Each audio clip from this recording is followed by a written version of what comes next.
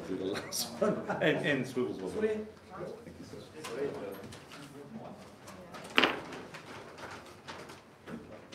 I'll give back to you in the night. Plus a bonus. Yeah, but we have not.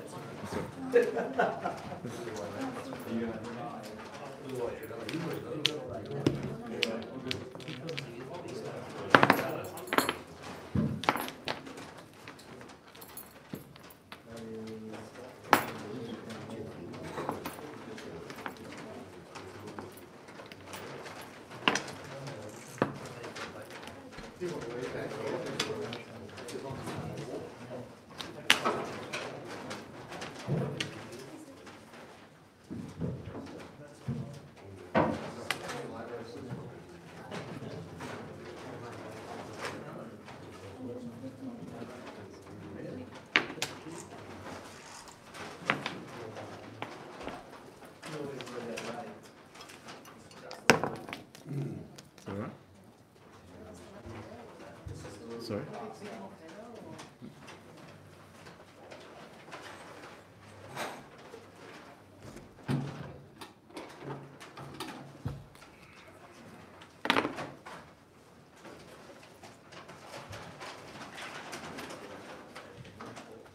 Okay, we'll get started. The other gentleman's running late, but we'll get started this time.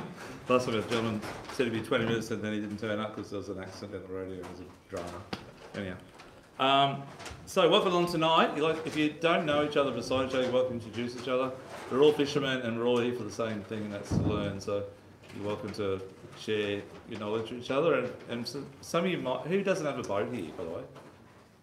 Okay, doesn't have a boat. So if any of you would like to introduce yourselves to a person that doesn't have a boat, maybe they might become your good fishing mates or whatever. Or if you're looking for crew, all good, okay? So last time we had a few guys did that same scenario as well. So what I'm going to do tonight, I'm going to tell you about fishing the deep. So in last seminar we just did was fishing around that 100 to 150 metre mark, which is mainly pearl perch. But we'll cover a bit of that tonight because it's just off the Richter scale at the moment. For those of you who haven't been getting pearlies, if I can make you get pearlies after my little talk. And then we're going to venture out to around about sort of that 240 to 280, 300 metre mark. And then we'll go from there to around about 350, and then from there to about 450 to about 600, okay? And cover all those areas. The area we're looking at today is pretty well what I call the Gold Coast area, which is like Point Lookout down to Brunswick Head, so not being a bit chauvinist and stealing more people's land, but but for me that's the Gold Coast zone, and it's around about you've got 28 in the north and about 28 in the south, so it's around about 60 nautical miles, which is about 110 k's in area. We went from there to there, okay? So for those of you who, I keep always emphasising to understand your GPS is very important, for many reasons, including the safety aspect. So, and when you're out there in that depth, as some of you might know, that fish out in that deep water, that you got current, you got wind, you got a lot of things to battle. And a lot of people I know say, oh, you spend too much time talking about the weather, but it's about your safety. So when you're going at sort of 60 k's offshore, you want to make sure the safety aspect is you know what to do. Because if it comes up big, strong westerly or the current picks up against a 20 knot southerly, it can get a bit ugly out there. Okay? You've got a bit of swell on, whatever it might be. But just remember the latitude, which is the one that runs horizontal. So Point Lookout's on about 28, and Brunswick's on about 28, 30, 34, 36. So it's nearly 60 nautical miles. Every time that little number goes you go 1 mile south of Point Lookout, it goes from 27, 28 to 27, 29. So you've got 1 mile south. Every time it goes one number, it's a mile, nautical mile, which is 1.8 k's.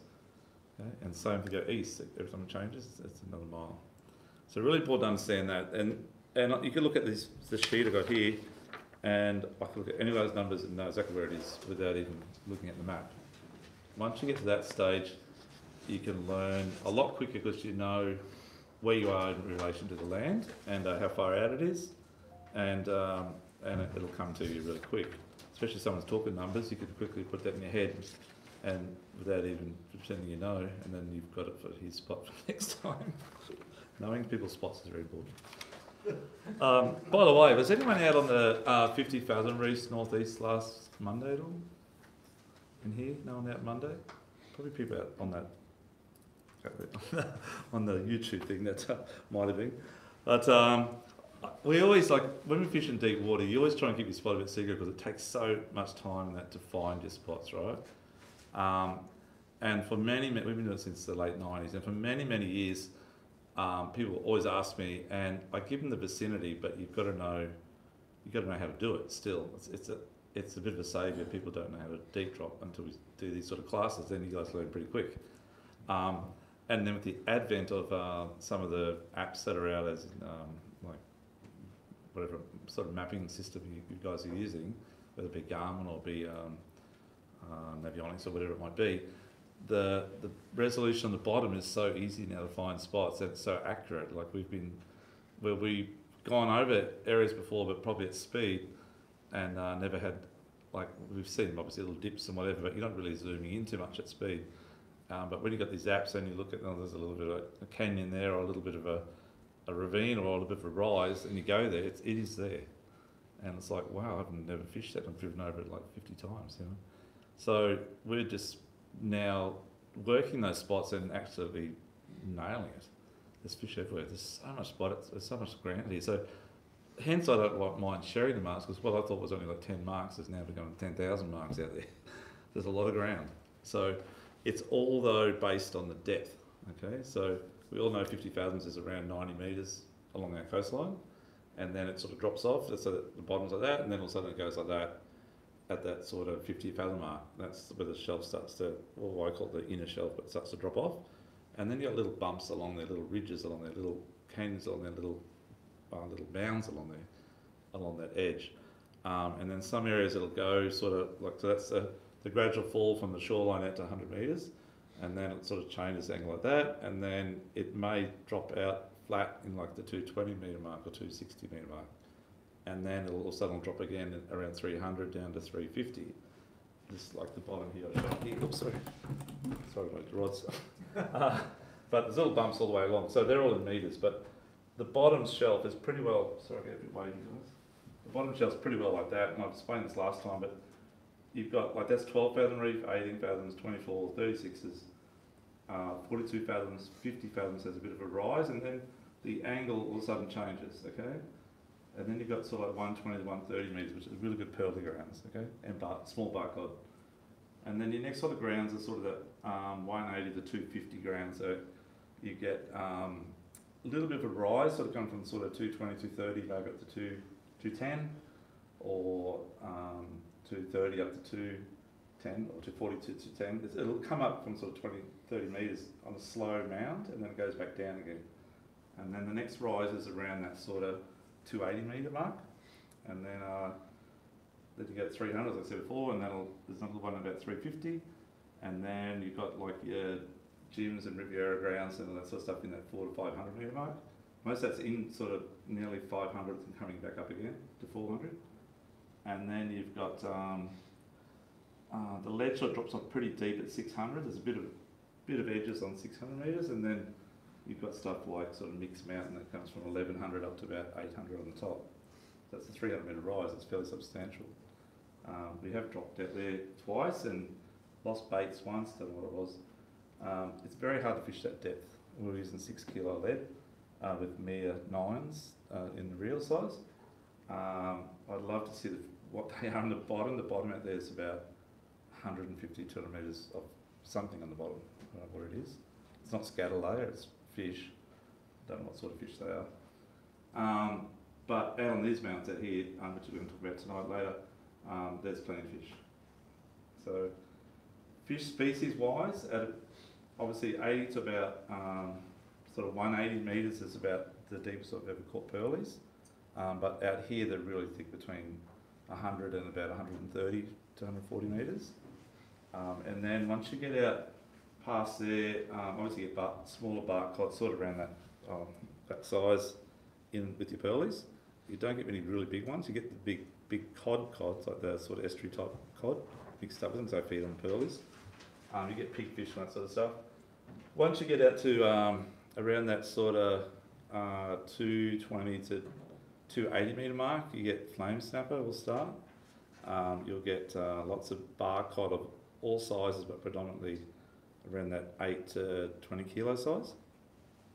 And then you'll get other species. You get all you normally get: snapper, pigfish, kingfish. You get all that as well.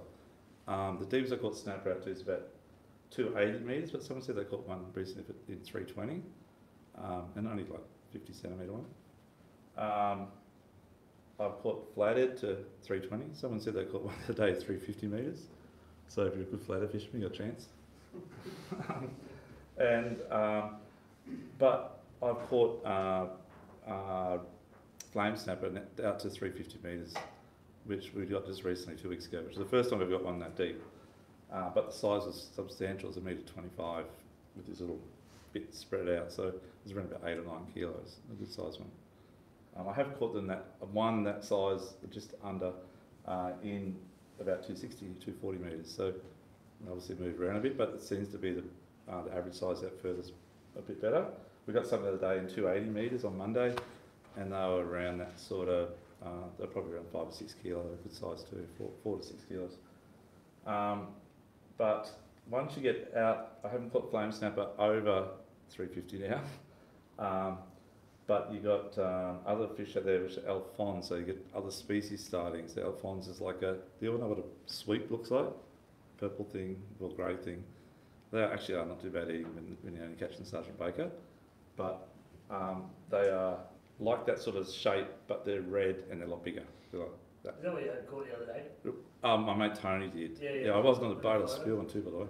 It was in the photo? Yeah, it's in the photo. That's correct. Yeah, that was pretty good. that was the boat we're on the week before, which you got the 1.25 one. That's flaming, and then you got the alphons the other day, but in the same area as that 350 metres.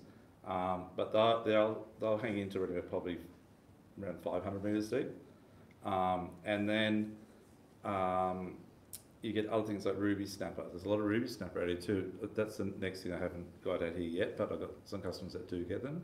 Obviously people are a bit secretive on their marks, but they're predominantly between 300 and about 400 metres. Okay.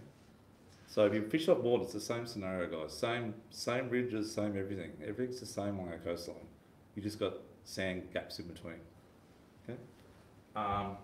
Then once we get out to say like Riviera Grounds or Jimmy's Mountain, where it comes from sort of 480, nearly 500, and it'll come up to about sort of 400, 420 on the top, and then it'll drop down to sort of 600 on the backside and keep going. That's where we get a lot of blue eye, trevally, and we get bass groper. So you get the bigger size cod, and you get I've got bass groper in about 350 actually, but predominantly 400 metres and deeper, and you'll get gemfish, and I've got gemfish too in 200 metres as well, but they seem to hang around that depth, that 450, 500 metre mark. Talk distance-wise to give you some idea too. If you went straight at the front and found reef, obviously 50 fathoms is about 40 k's out. Your 200, 280 metre marks are around about straight out the front here, probably around about 48 k's to 50 k's, and your 400 metres to 500-600 metres is around where it starts to really drop off, is around about sort of 58 k's roughly speaking. So to Jim, so it's about right. Yeah. So that's the sort of distance. So just remember, each ledge is about 10 k's apart. So if you just want to go to the next one, it's just another 15 minutes out on a good day. Okay, but remember, you've got to come back if it blows westerly, which is the scary part. Has anyone ever fished in that depth before? In here? No. Okay. Anyone fished in this 500 metre mark before? And Sydney or Browns Mountain? Browns Mountain, exactly right. Yeah, good mate. Yeah. And you caught blue eye and... Yeah, blue eye and gemfish. Gemfish, that's right. How about 300 to 350 metres? We can get there, haven't yet. Okay. Anyone else here at all? Yeah, okay. And around that 280 metre mark? No? Okay. Tonight I'm going to make you guys get out there. As long as 80 you to 90. Sorry? 80 to 90. 80 to so 90, yeah. safe. Okay. Yeah. It's how much balls you got every time you go up those numbers. Yeah, that's right. Once you get used to it, it's like going when you first went from 36 to 50s, okay? It's like that feeling. So it's, once you've been there, you just go straight past 36 to 50 fathoms because it's just so easy. It's the same going from 50 fathoms out to, say, Jeepers Mountain. It's just another half hour, 20 minutes, 20 k's further, and it's not too bad, as long as your weather's 10, 15 knots sort of thing. Well, Wayne will tell you, if you've got a bit of southerly wind blowing at 20 knots, and you've got a bit of current against it, like in summer, say 2 or 3 knots, and 2 metres swell plus out there, 2.5 metres, they stand up quite steep, the waves from the south will cap on the top, they'll break. So that's big. It's like the seaway and the run out tide, same scenario. About similar tidal flow can flow that fast too, and it gets a bit ugly. But the swell's bigger out there. That's not too bad this time of year. No, this year's beautiful. So, like we're there on Monday in 350 metres, or 280 metres, 300 metres, and it was 0.6 of a knot. So a lot of people don't understand, it's not the current at the moment, it's the wind. So people say, oh, it's still too much current. Well, that's not right. The other day we were using my brother's boat, and he's got the Captain Helen, whatever it is, the thing that holds you on the spot. It's a single motor though. And we knew there wasn't much current, it's like 0.6 or 0.5 a knot. And we just got really slowly until we actually got the best show of fish on the bottom, and then just locked the motor, and it just locks you on the position, and you just drop straight down. And I was only using a kilo of lead, which is that size there, and I think it's a kilo, 1.1, and it was straight down. There was no current, okay? But when we drifted, we were drifting at about 1.6 knots, because it's only blown about 8 knots. But it's the wind, so if you've got 15 knots, you're probably doing 2 knots of drift. So it's not the current, it's the wind. It's not until you actually hold yourself that you realise there's no current. So, I'm not saying you should have helm on you, that sort of thing on your boat, but reversing up does the same effect. You reverse up. So you've got to learn to reverse, and it's really easy to do in most situations, but not when it's rough, because you get a wave over the back and flick your boat up. Actually, bilge pump works if we go there. Anyway, okay. So you'll understand that. So I think what we'll do is we'll start the Pearlies, and I'm going to work my way out to around about, well, who wants to go out to like 280 metres? How many guys here want to try and get out there? And how many of you guys have got boats over 5.5, 6 metres? Most of you have, okay. Anyone here have boats under 6 metres? Okay. So have you got a ski boat? No, you got a boat. You got a boat, okay, cool. So when you understand, you probably understand the sea anyhow, but when you understand it properly, I'd probably just go with another boat. That's the best way to do it, and just follow each other around. I don't mind you guys following us out, as long as it's not like a follow the leader thing. Just one or 2 boats maybe. You know yourself. If you see more than 2 boats on the spot and they're stopped, that means they're bottom fishing, right? And next minute everyone just goes. And that's what I was getting back to before. Boat GPS. Yeah, sorry. The boat GPS. Yeah, boat GPS, that's right. So on Monday we were out there, we were going to our Pearl spot, 100 metres. There was a boat sitting near it but not on it. It's about probably 400 or 500 metres away. We thought, he might not know it, so we'll just get going past him. We sacrificed, went to the next spot up a bit further, and then that boat followed us.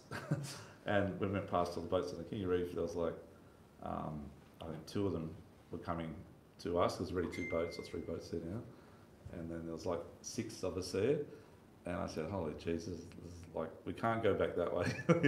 We can't go to the next spot, which is a really good spot, so let's just go. So we just sacrificed and we got a couple of fish there, but we had to drive 10 k's north until they all dropped off. So we're going, yeah, that's right. Well, it's actually it was a new boat. It was my brother's new boat, but we You need a new hat. yeah, that's I don't think they knew who we were. Paul had a mouthful once, because one guy pulled up about from here to the back wall away from us, like drove all the way up to us, then just pulled up there and started chigging. I'm like, oh jeez, he's game. So Paul got a bit, but anyhow, I think on TV he called edits in a boat, and what not to do, panned in on the boat, you know. But it's all about knowing other grounds. You've got to know lots of grounds, so you can actually sacrifice those and go straight to the next really good spot, which we did. We went 10 k's north. The Pearlies are just laid on, like we bagged out in no time, you know. Actually, we threw back probably 5 or 6 that were around 50 centimetres. So, and see at the bottom, it was straight on. So I think I'll start there. Is that all right? And then we'll work our way out. So 'cause a lot of you guys are still. How many guys come to the last seminar? About 3 or 4 of you. Okay, so you guys. Sorry if I repeat myself just a little bit real quickly, but the pearl perch this year are like perhaps the. Are you guys not too hot in here? Is that all right? Is it a bit cool? If it's not a bit cool, let me know. It's. We're at 2 Saturdays ago, right? And it was the best pearl perch session I've had in my life fishing 40 years off the Gold Coast here, including back in the day when there wasn't many boats around. I don't know, they've just, obviously our fisheries are really sustainable. And I couldn't believe it. And obviously the bag limit was 4, so the first drift there was 6 of us on a boat, we're on a 40-foot cat. And we had the first drift, I think we got 14 fish in the first 5 minutes in 1 or 2 drops. Just come up, and they're all 50 centimetre plus up to about 60. So you're talking like 2 to 3 or 4 kilo pearl perch. We didn't drift much, there wasn't much drift, so we just went back to the spot, which was about 100 metres away, dropped down again. We were using around about sort of 20-ounce sinkers. So please learn. I know it's hard work if you don't have an electric reel, but you need to learn to use the deep, heavy sinkers. As simple as that. If you don't get down there, it's not like float lining for snapper. It doesn't work that way out there. You need to get to the bottom and have your line slack on the bottom. That's how it works.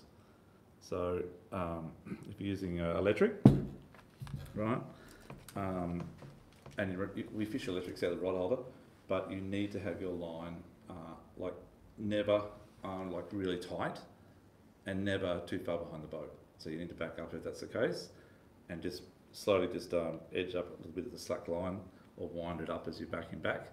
So then it's sort of tight, slack. As soon as you get that slack, they'll just bite, which I'll show you on the video a bit later, okay? And that's how you do it. And if you like using spot lock or something like that, then you need to have your line because there's not much drift at the moment, just, as I said before, loose, tight, because there's no current pulling it, okay? But if your line's like that, and there's a little bit of current and you haven't enough weight on, and just because you have a line and you get a belt in your line, it's very hard to fill bites, and you're wasting all that fuel and time and effort.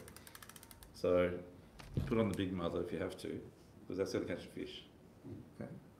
But we'll talk about sinks a bit later. So anyhow, we'll talk about the pearlies now. So we dropped down, and straight away, boom, rod's just going crazy.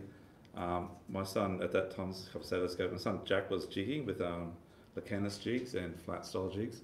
He was getting smacked on the way down straight, probably at about 90 metres in 110. He was getting hit really hard. A couple of guys, because we've been fishing for kingies, they still had live rigs on, so they put live baits on. They got nailed before they got to the bottom. We thought they were little kingies, but they were big pearlies. And in no time, next minute there's like 12 or 14 pearlies on the deck, all that size. We're going, holy shit. And so we went back another drop, and we got 16 on that next drop. So we had to throw back 6 over 50 centimetres and drive away and go chasing flame snapper, because we'd already bagged out our pearlies. Unless we have fun throwing back all the time. But we've already done enough of that. So within half an hour we were out of there with like 24 massive pearl perch. What time of the day was that? That was around about probably 8:30, 9 o'clock until about 11. Yeah. I find pearl perch, you will get, we have caught them in the dark. Jack and I last year got 2 in the dark at 4 a.m. because it's the bite time finished at, I read bite times a lot with the moon going down, that sort of stuff. And it was finishing around 7:30, so we were trying to get like 3 hours in before the moon disappeared. So we went out at like 3 from Roanoke Bay and went south this time in about 100 metres again. So all the pearls, I keep saying, they're on the back side of the 50s. They're not on the front side, they're not on the top. It's snapper and the kingies are, but the pearlies are on the down edge in the wire weed. That's where the wire weed is. And yeah, we got 175 and 73 centimetre at 4 a.m. in the morning. I couldn't believe that. That was the first time I've ever done that. So I've caught one pearlie once for float lining at night time on the 36s many years ago. It was a big one too. But I'd never caught many pearl perch in the dark. They seem to go off the bite. Their happy time seems to be between about 9 a.m. and 3 p.m. They're, I don't know, they worship the sun or something, but that seems to be their happy time. And if you get them, like at the moment, just please understand, guys, at the moment you've got new moon. So new moon, you can't see the sky, but it's in the sky all day. You just don't see it. It's like the dark side of the moon, as we call it. So the fish will theoretically bite all day. As soon as that moon starts to come up and do the full moon, so the next 2 weeks, it comes up later in the day, so that it might not come up till like 9 o'clock or 10 o'clock. So next Wednesday or Thursday, roughly speaking. So you won't get many fish before that time. You'll see that you might get a morning bite and get a couple of snapper. Then as soon as that's finished and you get 7 till 9:30, 10 o'clock before the moon comes up, you'll do nothing. You'll get nothing. You'll drift around. Sometimes some guys will bail and go home because they think the fish aren't biting. But hang in there because at 10 o'clock, wham bam, they'll just come on, and that's how it works out here in the deep water. Now it's the same on the 200 metre, 300, 400, 500 metre, same scenario. Okay. And then as the moon gets later and bigger in the sky at night time, the fishing reverses to night time. So you catch all your mulloway and stuff like that at night time and don't fish during the day. He's downstairs, can I just go get him? Oh yes, please do. Yeah, thank you. I'll repeat everything when it comes up. Not quite, but you need to try and put all that theory together, but if there's no current, the fish are quite full, okay? Because they're feeding. It's really easy. It's really easy for them to go and get a feed. They can just swim around and eat everything they want. So when we got the pearlies the other day, 2 Saturdays ago, it was 1.6 knots. There's a bit of current that day. Last Monday it was only 0.6, so it dropped a bit more. The other day, I think they just come out from their big swim wherever they rock up from. They just turned up because they ran out there 2 weeks ago, and I can tell you that now. So we've been out every couple of weeks in that area, trying for them, hoping they'll come in, and they showed up on that Saturday. They were totally empty, so they just like inhaled anything you drop down to them. And when we clean them, we always check their stomachs, and they were just dead empty, except for the liveys or whatever they'd eaten off us, shoved right at the back of the guts. They just inhaled it. The jigs were right, the hooks were right down their throat. The ones we caught last Saturday, Monday, sorry, this week, they were chock-a-block because the currents dropped off. They're feeding already, and they were full of like little crabs and little fish, lots of stuff that just smelled, and their guts were chock-a-block. So they've been feeding, but once that current picks up again, welcome, Andy. How you going? Yeah, good, mate. Thanks. Once they're still obviously going to feed, but when they're swimming in the current, you've got a little bit of current, you've got like 1 or 2 knots of current out here. That is the perfect scenario. They actually bite better than they do in 0.6 knot of a current. Thanks, Liam. Cheers, mate. Front door's all done. Folks, just to let you know too, there's a set of keys that are left in the front door. If ever have a heart attack or something, or there's a fire, the keys are there. Just turn the key and you're outside, okay? And the same scenario downstairs here, there's no key there, but it's you can just unlock it by hand. Okay? Whilst this seminar's on, for future reference. So the pearlies are really biting well at the moment. Yeah. Did you say that's at the 120, around the north of 120, on the back Yep. of the Yep. 90? On the back of the 90, there'll be some there, and Yeah. then that 110, 120 stuff. Mainly, there's a bit of it out the front here, but it's predominantly from the jumping pin north up to Lookout. Yeah. That's south. And down south, same scenario. So down off Tweed, off Burleigh Heads, it starts again. A bit of a gap between out the front here and Burleigh, and then once you get about 2806 or 8, Tweed's on about 2810, so about off say Burleigh or Kira. It's really good grounds down there in that 100 metre line. Plenty of wide weed, plenty of really big pearlies, as I said, we've got some last year, huge ones. We've always fished down that way too. And then further south, once you get south of Tweed, how many guys have fished south of Tweed? You guys should. It's such a good. If you got obviously your boat on a trailer. Tweed Bar's a bit tricky though, and we normally just go from the seaway down. To go down that way is actually similar distance to go that way. It's the same. Like to go up where the really good pearly grounds are, you're about 60k north, and it's about 60k down if you're down on say Cabaret or something. Is that from the bar? From the bar. Yeah, yeah. Yeah. I thought the GPS was telling me bullshit. It's 60 If you wear Yeah. glasses or contacts. Yeah. Yeah, yeah. That's it. Oops. Sorry. So it's about 60k, but again, we're sport down here. 60k sounds a long way, but it's nothing. it is something that's a bit rough, but it's nothing, because I won't play it yet, mate, so. Yeah, mate. But when you go, like I say, you go off with Gladstone, that's like, or off 77, that's the average run out to the reef. When you, and 80k is going to go to the shelf on the other side of Musgrave or something. And when you're up off, say, Airlie Beach, you want to get to the good spots on the reef, it's 100, 120k run, or Mackay, you know. So that's their average run they do on 5-6 metre boats. They choose the weather right and fuel. But so get used to your boats and get your mates to chip in for the fuel, I guess. And just try and go a little bit further, because the fishing is just so much better. Okay? That's what tonight's all about, to teach you guys how to get a lot of fish. And obviously they've got bagums, so you can't go raping it. And as I said, there's so many grounds that we didn't know existed, and we're finding these new grounds. And the weather, the current runs so hard 6 months a year, you can't fish the deep. And then the day you do get off, it blows 20 knots, or the swell's 3 metres, and you can't really get out there. So it's very protected. Okay? It's only winter's the only chance we have to fish it, and it's for about 3 months. It's from now till September, October. What did you say before was good for the pearlies at the daytime, so on the dark of the moon? Yeah, exactly right, Wayne. Yeah, although 2 weeks ago we got in 3 days for the full moon. Yeah. Don't know what happened there, but but I think they just rocked up. They're hungry. I don't know where they come from. I'd love to know where they come from, because they're not schooled up on the sounder at all. But they were the other day. They're like 10 or 15 metres thick. Yeah, so on the sounder, it was crazy fishing, and it's the same on Monday. We're at the same deal. We're using jigs, like just like counter jigs, I was saying, and just getting absolutely smacked. You wouldn't have to do one lift and you're already on. Yeah. If you drop that one, you just drop back down and get straight back on. It's quick and easy. And not much, like, I think we might have got one the other day, it was 40 centimetres or 44 maybe. You can tell by the size of the mouth. Pearlies don't look that big, but their mouths are the giveaway. So their mouth's like sort of 100 mil across, it's like 3 kilos or 2 kilos. And if it's like 150 across, that's about 4 or 5 kilos. So when you look at Pearlie's mouth shot, it's very hard to see the length on a Pearlie. It gives you some idea of the size. Okay, so the other day we were using rigs like this for Pearlies.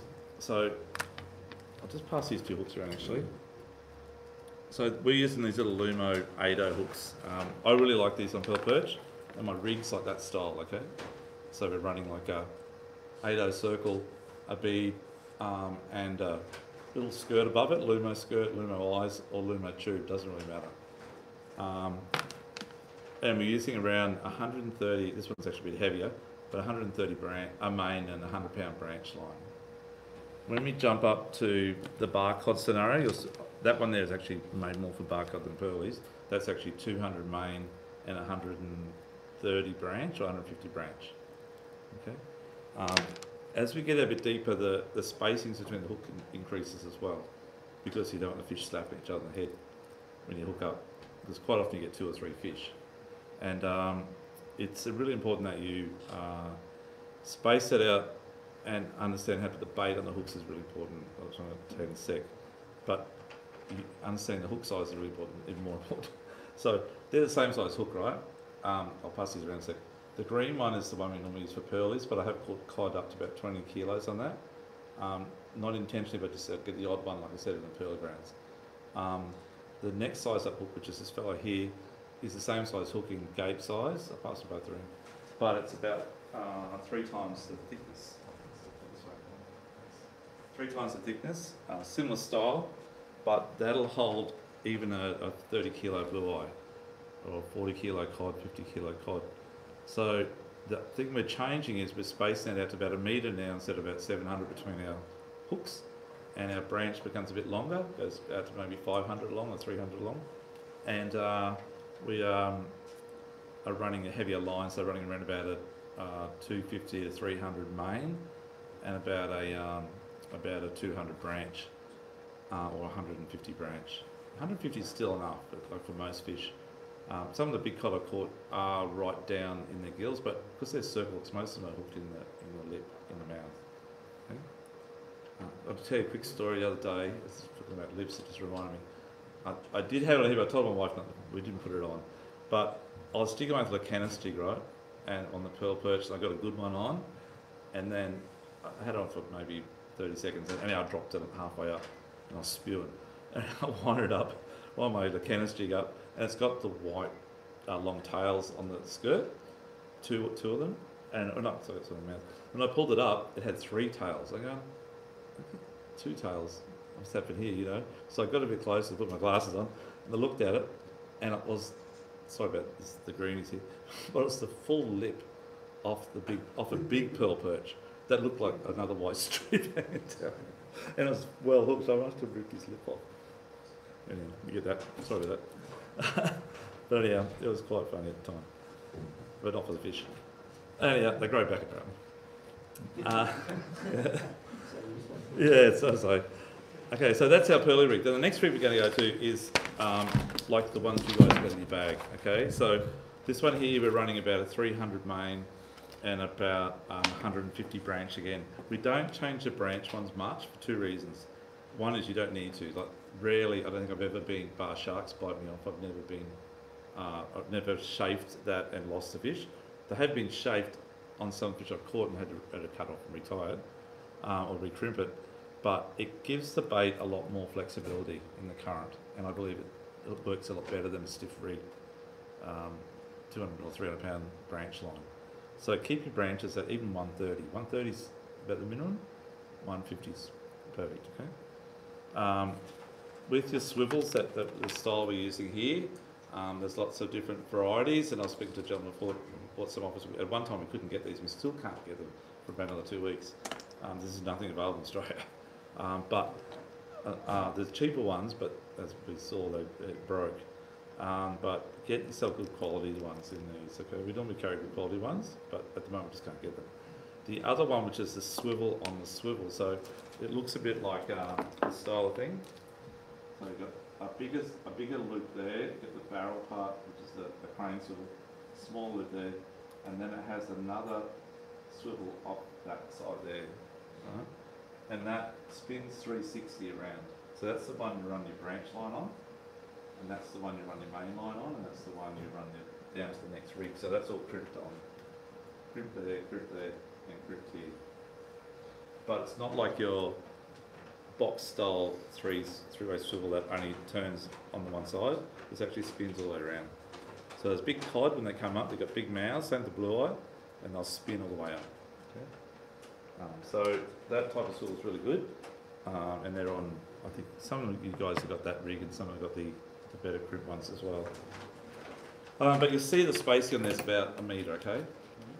And you'll see that that's about 400 long, the branch, 400 or 500. The biggest swivel, it goes to the top of your line. The little swivel goes to your dropper rig. This one down here. Oh, sorry, wrong way around. That's the top of the line. That's the bottom one down here.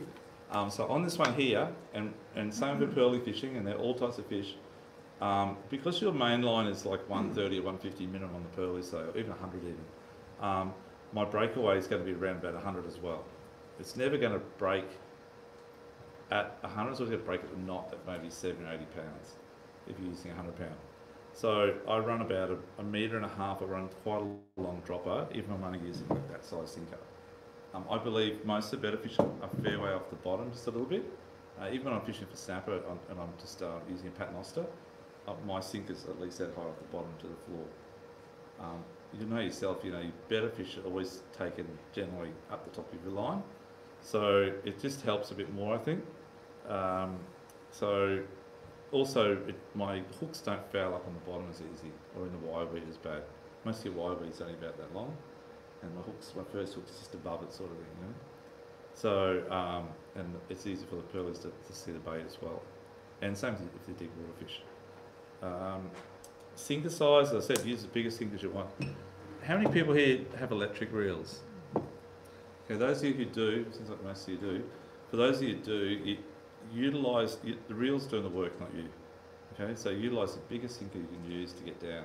I'm trying to sell lots of big sinkers, but it just works a lot better, like I was saying to you, that you've got to have that sinker on the bottom and have that suck in the line. Okay? So 1.1 kilo, or say 3 pounds, I'm using that around up to even 240 metres if I can get away with it, or 280 metres if I can squeeze the other day, and 280 metres. This is straight down. Your 3 to 4 pound sinkers, which is the size is 2.3 kilos, I think. So that's around 5 pounds. That one we're using anywhere between sort of, if it's real strong current, I'll use that even in like 150 metres, okay? Or if I get a lot of wind, or thanks mate. That go all the way down the back line? Yeah. Yeah, cheers mate, thank you. So I'd use that even in shallow, but I use that out to 400 or 500 metres most of the time. Will get me down at this time of the year. In summer or November, when the fishing is quite good, the fish really come on when it's current. As I said before, when there's current, they're working hard, they're hungry. They've got to keep eating because they're hungry. So I've had a few pro guys that I've fished with over the years, and they've always taught me, no run, no fun. Lots of run, lots of fish, hard work though. Okay, so I remember my best catches ever out on Jim's Mountain was when it was running at about 3 knots, and we're drifting about 4 to 5 k's of drift. I didn't realise the reef is that big out there, but obviously it runs bits and pieces all the way along. And we have to go up around about 800 metres to a K before we hit the bottom to allow for the dropping of the line to the spot. Another thing we'll talk about in a moment, which is really important, is positioning your boat. But so 4 kilos, which is around 10 pounds, that's as heavy as I probably want to use, but we have used 2 of those. Okay, the hardest part with that is dropping your line down, because the reel just wants to go spastic. It just wants to go crazy overrun. You put your thumb on there, you burn the top of your thumb off. So what do? You have to either use gloves, although I think some of the reels now, like the Beastmaster that they have, and the Force Master has it too, they have like a overrun control. And the motor cuts in and puts pressure on it so it doesn't overrun crazy. It knows, I don't know how it knows, but it knows. So that's the really hard part with using those. When you deploy your line, safety aspect here, well first we'll talk about baiting and I'll tell you to deploy it. So when you bait up your hooks, really important. I use pilchards everywhere, okay? For me, it's my burley. In closer, it's my fishing bait, but out in that over 100 metres or whatever. I try to use the eye section of it. The tails, I put those away in the freezer for mackerel, burley, whatever. So I cut them in half and I use the eye. So I put the eye through first, and then I put on a strip of mullet or a strip of squid. Mullet preferably over 200 metres deep, squid up to about 200 metres. Just remember that. You get a lot more fish on mullet in the deep than you do in close. And so I put that through the eye of the fish, of the pilchard hangs down here. Then I'll just get a strip of mullet, I cut it about that size, 2 finger wide, and through the depth of the fillet. Okay, so you get around about 6 pieces at the front, and then the tail part, I split that down the centre, it's about that long. So I get around about 7 or 8 pieces out of a fillet of mullet, so a big mullet. And then I hang, the squid will go through twice, or the pilchard, the mullet fillet will go through the top part and then just through the next part. Always the meaty end, I'll leave the skinny part at the bottom, because I believe they're going to try and eat that fat bit that's up on the hook. And I believe that when the fish bite it, it's always a like bump bang, that seems to be the scenario. So the pilchard's just going to dissolve, and hopefully his mates will come in on that. And then they'll eat the mullet next, right, or the squid. When you hook up your deep water fish, even pearlies, they obviously try and get the pro sort of, but they try and exhale whatever they've eaten, obviously, because they're hooked. And that vomit they spit out attracts his mates. So it's best to leave one fish on, unless it's a monster and you want to get it up. Take the thing and don't touch the button and watch the rod bounce like this, and wait for the second one to load on, because it's a long way up. Okay, the other thing that saves the fish out there is the time. It takes you around about, in 200 metres, it's about 25 minutes by the time you bait up, drop down, hook the fish straight away and come back up. Okay, in about 500 metres, it's about 40 minutes plus. So by the time you get the bottom, it takes about 6 minutes to get the bottom out there. In 250 metres, it takes about 3 minutes. And then you'll get a fish straight away, and then it's around about 20 minutes or 40 minutes to come up, depending how deep you are. You can't go too fast. If you go too fast, so these reels are all powerful, you will, if especially pearlies in close, they'll pop off. And when the fish pop off, they talk. Okay, they really do talk. So you lose one fish, not too bad. You lose two fish in the same spot, I bet my nuts they'd hardly bite again. They just know, they know. I don't know what they know, but they know something I don't. But they definitely do talk. And we have to go to the next position. Okay? And that's not when we find our next new spot, because we've got time to go to the round again and find a new spot. So pearlies are really big time for that. Okay, I think any fish that has like that, jewies the same too, got that white airbag inside of them, they seem to be able to talk to each other for some reason, I believe, more than say a snapper or something like that. You drop a couple of snappers, they keep biting. You drop pearlies or jewies or cod, they seem to talk to each other because they've got that sac inside them. Yeah, so get that second fish on, let him spew out, and the next one jumps on, you load it up twice, you're coming up. So before we go any further, I might just show you what I mean by that, and let me show you here. So this is the other day, this is on Monday, we just took a little bit of footage out here, right? So we went and got a few pearlies first, and then we dropped a few pearlies. We'd already bagged out, but that's when we realised we had a few too many. So we were actually throwing them in the live well, around 45 centimetres, and upgrading it to 55s or 50s. Then the other boys go. And sometimes we just throw them, if they were 45, we just throw them back in the water. So typical day for me, out wides, leave in the sunrise and come back in the sunset. So we're leaving in the sunrise. And it's about to push the little play button down the bottom there. Okay. So I was using a Force Master, and we're using a Beast Master as well. And just the same rods as this. This is on the pearly ground. So when I'm fishing my my deep drop rod, I jig at the same time. It's the habit I got to like times the essence. Try and do as much as I can. And sometimes, obviously, two fish come up all the time, but sometimes you see the bite just then, you see the tip? What's the tip?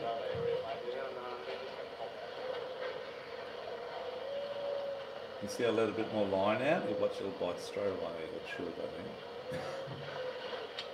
So let that bit of slack out again. See that? Straight away. If it was just tight, you don't get that bite rarely, but as soon as you let a bit of line out, it's straight on. With the electrics, don't pull up too fast. The most, yeah, okay, thank you, cheers. Can you stay okay in the back there, guys? Yeah. That's a Force Master 9000. Yeah. Yeah, we use both Force and Beast. The difference between those two reels is that just the motor on the Beast Master is a brushless motor, so it never heats up. It just has power all the time. But the Force Master, I've never stalled one yet. And with most electrics, especially these ones, to give it more power, you don't push the throttle up, it's going to make it faster. You give it more power, you tighten the drag up. Because it all works on the drag slipping. If the drag starts slipping and enough pressure on it, it'll drop back to power to allow for the so I'll just watch this part of the shape. I dropped. So this is the first fish I dropped. I'll pull this through on back. I think I'll drop this one.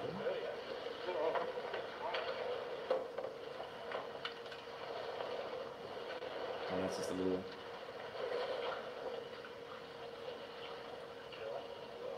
So that's about as small as we got that day. That one's about probably 45. It looks about 30, but it's about 45. That one's going over to the live well. So these are a bit bigger models. These are the ones that talk. So this is about half an hour later. The sun's come up a bit. And they're probably around about 55 centimetres each, or 60 maybe. You see it swim off there? So the next drift we did, we got a couple of fish, then we dropped another one, and then we never got another fish. So we had to move on to the next one. Oh, actually we didn't, because we bagged out that time. And that's that too. So it's a bit deeper now. We've already bagged out. So flame snappers and the Green Eye Sharks. Green Eye Sharks are pen now, so here was so many. Not bad eating, but you have to know what you're going to catch. They're better than eating Sergeant Baker, but they're not the best. But they fight similar, so you don't really got a flame snapper on or a Green Eye Shark, it's always in that same depth. We're only using 80 pound braid. That's enough around here, guys. Like on my big knee, I've got 130 on it. But yeah, I think it's an overkill. I've never broken off 80 pound ever. But I get 1,000 metres on a little reel. So plenty of line. If I bust off around the top that day, I would still drop over to kick fishing without having to come home, you know. How deep are you here? Here we're in 280 metres to 300. 80 pound line. 80 pound, that's what we use, yeah. We use the 150 pound line on, and the same rig as you got here. Same type of rig. Oh, smaller this way, but small rig. Yeah. Full size is that, right? Oh, looks red. Yeah. So this is what I think might be a flamies, this one I think. We got a few flamies the other day as well. This is sort of the average size, around that 4 kilo size. They're beautiful fish. And there's heaps of them out here, guys. There's heaps. Like every time we go fishing, we find a new ground for flamies. So just watch the tip. You'll see how the tip. See that? So I've got one fish on there, right? Second fish on now. See that? See how it went loose? I only experienced this maybe once or twice before, where it goes loose. I think, okay, they've busted me off, or they've bit me off, or something's gone wrong. But in this case, it's not the case. You'll see it load up straight away.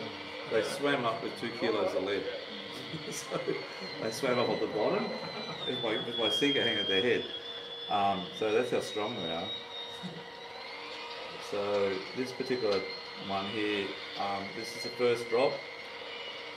You'll see the other rod's the same scenario on the other side of the boat too. So we both got double hookups of like 10 kilo pods. Yeah, it was beautiful.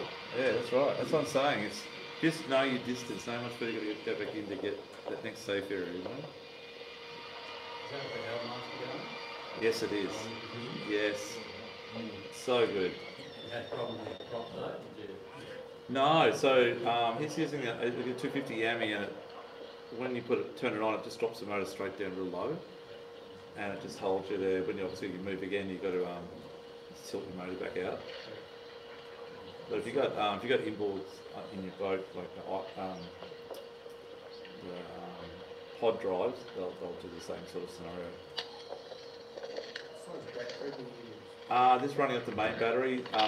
Those little reels, they draw up to about 20 amps an hour, but you can run it all day. I take out my little battery on a friend's boat, so it's a little 50 amp. The ones that the dried cell type one for the little 50 amp one, and it runs all. Sorry, mate. Not a lithium, no, it's not a lithium. It's just yeah, I think it's one of those. Yeah, yeah, and they're pretty good. It's like self-sealed rollover, doesn't hurt.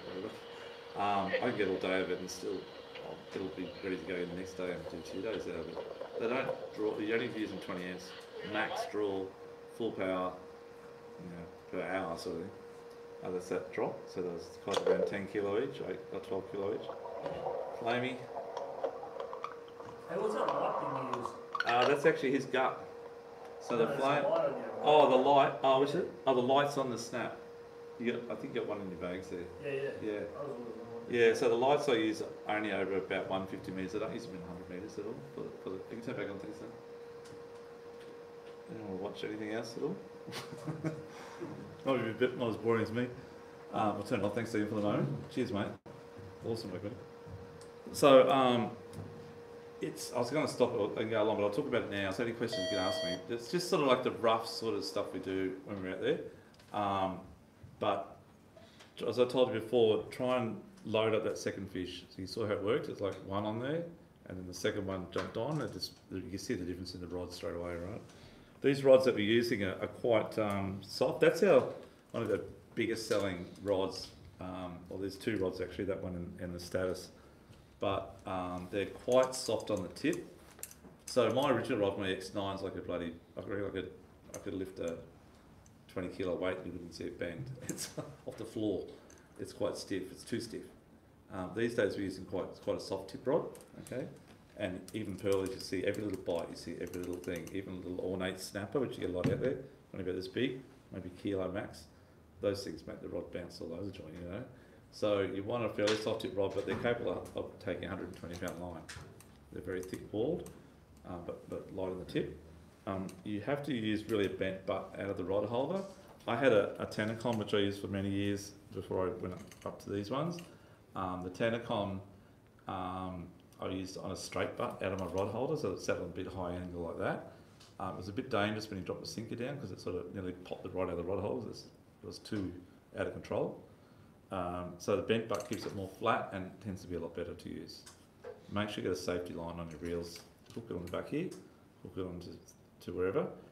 One time we were out there at Riviera Grounds and went at my mate's cat, 26-foot cat, and he's got a pod between the motors. He walked out there at the rail and he's got 2 rod holders on the rail. And I said, are they good quality? He said, you use the middle of it, 3 reels out. He said, you can use over those if you want. And I said, I don't know how good they are. And he goes, oh, they're strong enough.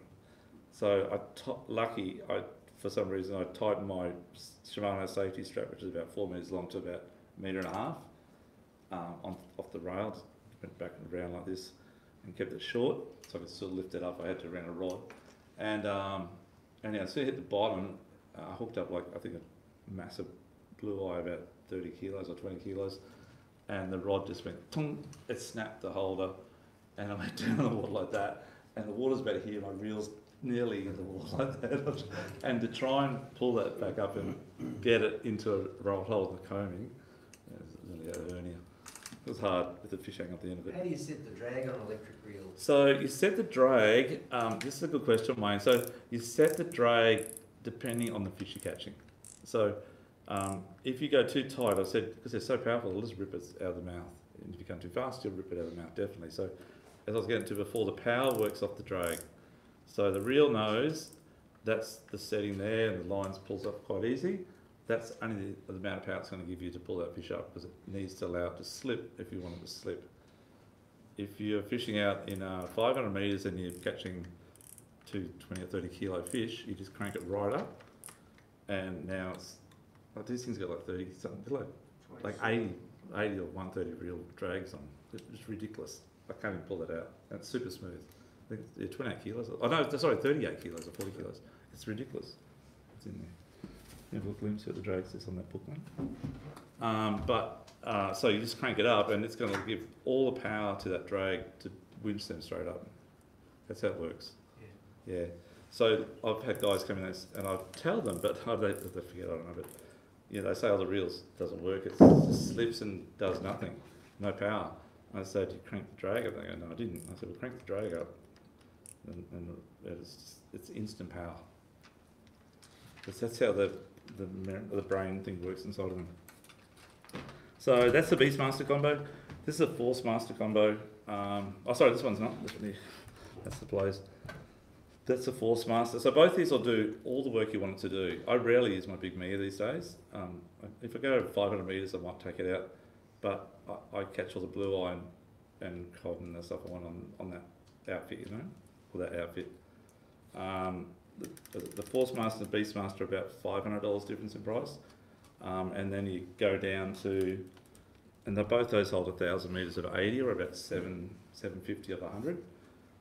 Then you go down to the Plays, which is probably one of our biggest sellers because most guys don't fish over 300 metres. They sort of stop at about 300 or 350. The Plays has all the power to pull up again to 20 kilo cod like those before, or 10 kilo cod. And it holds 600 metres of 80, so it holds enough to fish up to about 400 metres deep. What's the price? They're about $1,000. So the combos are at about, spilled up about around $12.90, something like that, with the rod. So can you fish at gyms with a Forcemaster or a Beastmaster? 100%, that's all we fish. So I got some Chinese gentlemen I fish with a lot. They're good mates of mine for the last 8 years, and they're obviously the Asians really into electric fishing. They taught me a lot about electrics. They had their own reels they brought over, and then I had my Mia because I've got my Mia. My wife's Japanese, so you know. So I bought that in about '98 when I was in Japan before I even started selling them in our shop. And I think we were the first ones to start doing them in Australia for Solus back in the early 2000s. And I was bringing them from Japan over and on selling them. And I had my big 9, and these guys come with their little whatever reels they were, brand, Shimano or Daiwa, not the Tenacons, but a bit better than Tenacon. And they were pulling up the same fish as I was on my big reel, side by side, and they're quicker. These little things are so quick, if you want to go quick, that is. And if you miss a fish, you need to pull up just a sinker. They're like sitting around having a sandwich while one's still coming up on the Mia. They're so fast. Anyhow, so I realised I don't need that big reel so much, and it's so cumbersome and heavy and whatever, and they break. They tend to be a bit hard on combing rod holders, the big ones, because your rod's so big and chunky. I used to use an 80-pound chair rod out of the combing. Yeah. So the biggest fish we've hooked out here is I always not when I'm fishing at 400 metres deep. I normally or 350. I put it's like a rigged up big Lumo squid with a lighter on and everything, and I try and always hoping one day to get a swordfish. Okay, that's my dream out here. Besides the ruby snapper and the alphons and everything else. Anyhow, I rig up the top of the snap. So I have my light on the snap. I have my rig on the snap, which is in this area here. I run a big snap that's around sort of 150 kilos, 200 kilo, size sort of 7 or 8. And I just a good little idea too, guys. Is what we just tie a bit of Dacron onto the safety area, and this hook your snap on there. It's just nice and neat and easy, rather than hooking onto your guides, because it tends to scratch your guides and you get corrosion problems. So I'll put it down there. It's done all right, so good. If your reel's got that application. So on here, I'll put the light on there. I'll put my end of my rig on there, and I'll put there. I'll put a small, not a small, they're two like 11, 12 circles with a squid rigged up on it, on a big Lumo squid over the squid. Okay. Hoping to get that thing, swordfish. And at one time right there, Liam was with me actually. Yeah. Yeah. And we're at about 320 metres, and the rod, we're catching obviously cod, and the rod went like that, and then it loaded up, and then it went off again. And I thought, oh my God, here we go. And then it loaded up again, and it's really loaded up. And then my mate, I said, I think I said hit the button. My mate, Greg, he had 2 big cod on, around 20 kilos each at the same time. And our lines crossed, and we just started to pull it up with the weight on it. And then it went loose, and I thought, you bastard, he's cut me off, because if lines touch each other under pressure, one's going to cut, you're going to lose one. The braid does that, as you probably know. I thought, shit. I said to Liam, just push the button one. And I'll spill now. So Liam's like, it's coming up pretty fast. And then at about 120 metres from the top, the rod was in the combing, like that, and then just swung around like that to that way. And we look out the distance, and here's this thing thrashing on the surface. We go, oh my God. Get the flyer, rip open the back door, get ready, and bring it on board. So we were getting all excited and high-five each other. And the rods, because it's electric, you just let it do its own thing. It's playing the fish. And it's too big a rod. It's not an 80-pound chair. It's too big to hang on in your hand. So it went deep. And then it played it, and I think maybe about 40 minutes later, we got to see a big white thing in the water, and we thought, this is it. This is a big swordfish. And because everyone gets a little swordfish out here. No one gets like a 120 or 200 kilo one, And we thought, this is it. So I'm thinking of all the things on Facebook and whatever. And anyhow, went down again, and we got the flying gap. We got everything ready to nail this fish. And then it just stopped fighting, and at about 20 metres down, and I thought, oh, must have died or something. So we just put the electric on, cranked the drag up, and just like winched it up. And it was a bloody blue marlin feeding on the bottom. Serious. It was a blue marlin about 120, 140 kilos. And it was feeding on the bottom. I could not believe that. So there you go. Still waiting to get that swordfish. You've talked about different fish you've caught, and we all know the eating qualities of flame tail and pearlies and blue-eye development. But what are barcod like, and what other fish are you going to catch that you don't want? Okay. Barcod are even more whiter than the blue eye, I believe. We had some for dinner last night. Yeah. Yeah. Oh, you mentioned green eyes too. Are they? I'll call them with the Yeah. So the barcod are so all your deep water fish guys, not pearlies though, right? Okay. Talking like 200 metre plus. You have to fillet them. Or you can leave them on esky ice for 2 days, but best to fillet them because they got a lot of slime on them. So you fillet them and you skin them and you cut them into chunks, and then you put them into some big tray in your fridge if your wife lets you or your missus, and cover it so the smell doesn't go bad. It doesn't smell anything, and it will like leach out this fluid out of its meat, and that fluid will all of a sudden be like it's in water in the tray, so it's come out of the meat, and that's the secret to get that out. If the first time I ever caught a blue eye and cod many years ago, I was so excited to try because I always had it at restaurants, expensive and nice, tastes nice. So I filleted it, thrown it on the I think I cooked some barbie actually, I can't remember, big thick white meat, and it went to shrunk to rubber. And I thought, what the hell's going on here? And the barbecue was like just water all the time. And that's what happens, it boils itself and just goes terrible. So you have to get that fluid out, it's really important.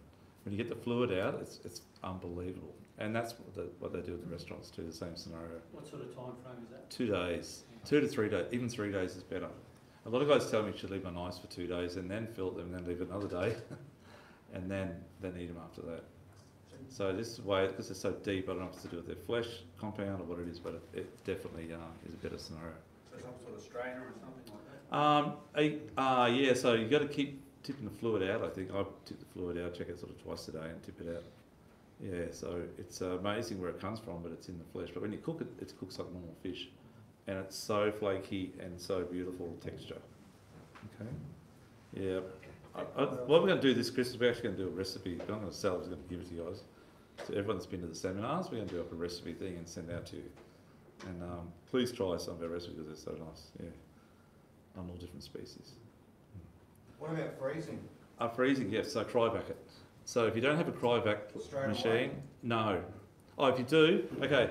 This is a good question. Guys have told me that if you freeze it straight away, you need to do the same process when you defrost it for 2 days. Okay. Most fish, if you've got a cold fridge, like it's down around 5 degrees or 8 degrees, whatever, a fish will last about 7 days or 6 days before it starts to get a little bit of smell or a little bit of change of colour. So just keep it well wrapped, no air gets to it, and let it sit. And if you want to cryovac it on the 4th day, then go for it. I'd probably rather do that than cryovac it straight away. Okay. Put salt in your rice when you're singing. When you're resting them. Yes. Salt. Okay, yeah, on the ice, yes I do. So we always do a briner of salt water and ice. If you got the ice, if you got the bags, like the other day we just had a 100 litre esky and that filled up with pearl perch actually and one small cod. So we had one of the really big bags, a 1.5 or 2 metre zip bag, and it was like a big sausage with fish in it. So we have sort of 3 bags of ice in both areas. The esky we put water into that one, the other one bag we don't. But bags are, if you guys got bags, the bags are really cold. When you open them, the cold air actually comes out. You feel it. Yeah. Where the esky you don't feel it, It's quite amazing. Yeah. A good bag, that is. Yeah. We sell the bags too. But they're good, they're good. And they're easy because they're out of the way, so you can fold it up when you need it, you bring it out. But you need to keep the ice somewhere in if you're going to use it. So with the fish, Wayne, getting back to what you're saying, the common species over say 300 metres are going to be a bar cod, and then your blue eyes a bit deeper, and your bass groper. The bass groper are a little bit different to the bar cod. The bar cod tend to have those little white edges on their fins and prominent bars on their body. The bass groper are a bit more chunkier, smaller eyes. The eyes don't always pop out their head like they do with the bar cod. They're more like a groper actually, like a groper type. The groper's different to cod. Cod's a bit longer, bigger dip in their tail. The groper's quite chunky all the way through. Okay, and smaller eyes. And harp hooker out here too. So I see a couple of guys, I can't remember his name, up in Brisbane. I think Peter Flawless got some too, but they're catching harp hooker out of Harper at Moreton in about 300 to 400 metres. I have no doubt they'll be out here as well. I just haven't got one yet. Yeah. So the same as they catch in NZ or down south. And then the other species we get like an orange sea perch, like an orange roughy. They only grow to about 2 kilos, like a scorpion cod but not as bad as a scorpion cod if you get pricked or something. They're really nice meat. The meats are extremely white and really nice steamed. If you want to steam it with sweet and sour, whatever, they're very nice. We get obviously gemfish. We get what are they called? Tilefish. So has anyone caught a tilefish out here yet? So yeah, tilefish they're like a cross between a parrotfish and a wrasse. So you have a long tail like a wrasse, but a head like a parrotfish sort of thing. The average size is around 50 to 60 centimetres, but they grow massive. Overseas they're huge things actually, but I haven't got a big one out yet. The biggest I caught is probably about 60 centimetres, maybe 3.5 kilo, 4 kilo. They're quite chunky. They're really white flesh as well. Do you try eels, mate? Oh, it's beautiful. Yeah, unbelievable, eh? So when you might have seen this, when you fillet them, the flesh then wraps around your hand. It's so soft, so nice. All deep water fish is so nice. I think down the bottom there's probably only about 10 degrees, so the water's very cold and the flesh is very nice. So if bringing keys up, Yeah, the water the keys, the better it is. That's right. So we bought that before with the kings and snapper. You get a lot of kings about 220 to 280 metres, and they're totally different to the kings you get in the 50s. Their meat's very oily. They're really nice sashimi, like you would not believe. The best sashimi. So the belly areas is full of fat, and they're really nice to eat. Yeah. So if you get into deep water kingies, make sure you eat them. Has anyone fished down off Tweed Heads? Oh, actually, guys, well, not many guys have been down off Tweed Heads, but down off Tweed Heads, you've got the marks there, I think, on the marks. So I'll run through those in a moment. But there's an area down there about 200, 220 metres, and it's a big ridge. Some people say it's the east side of Mount Warning land out in the ocean when Mount Warning blew up, I don't know.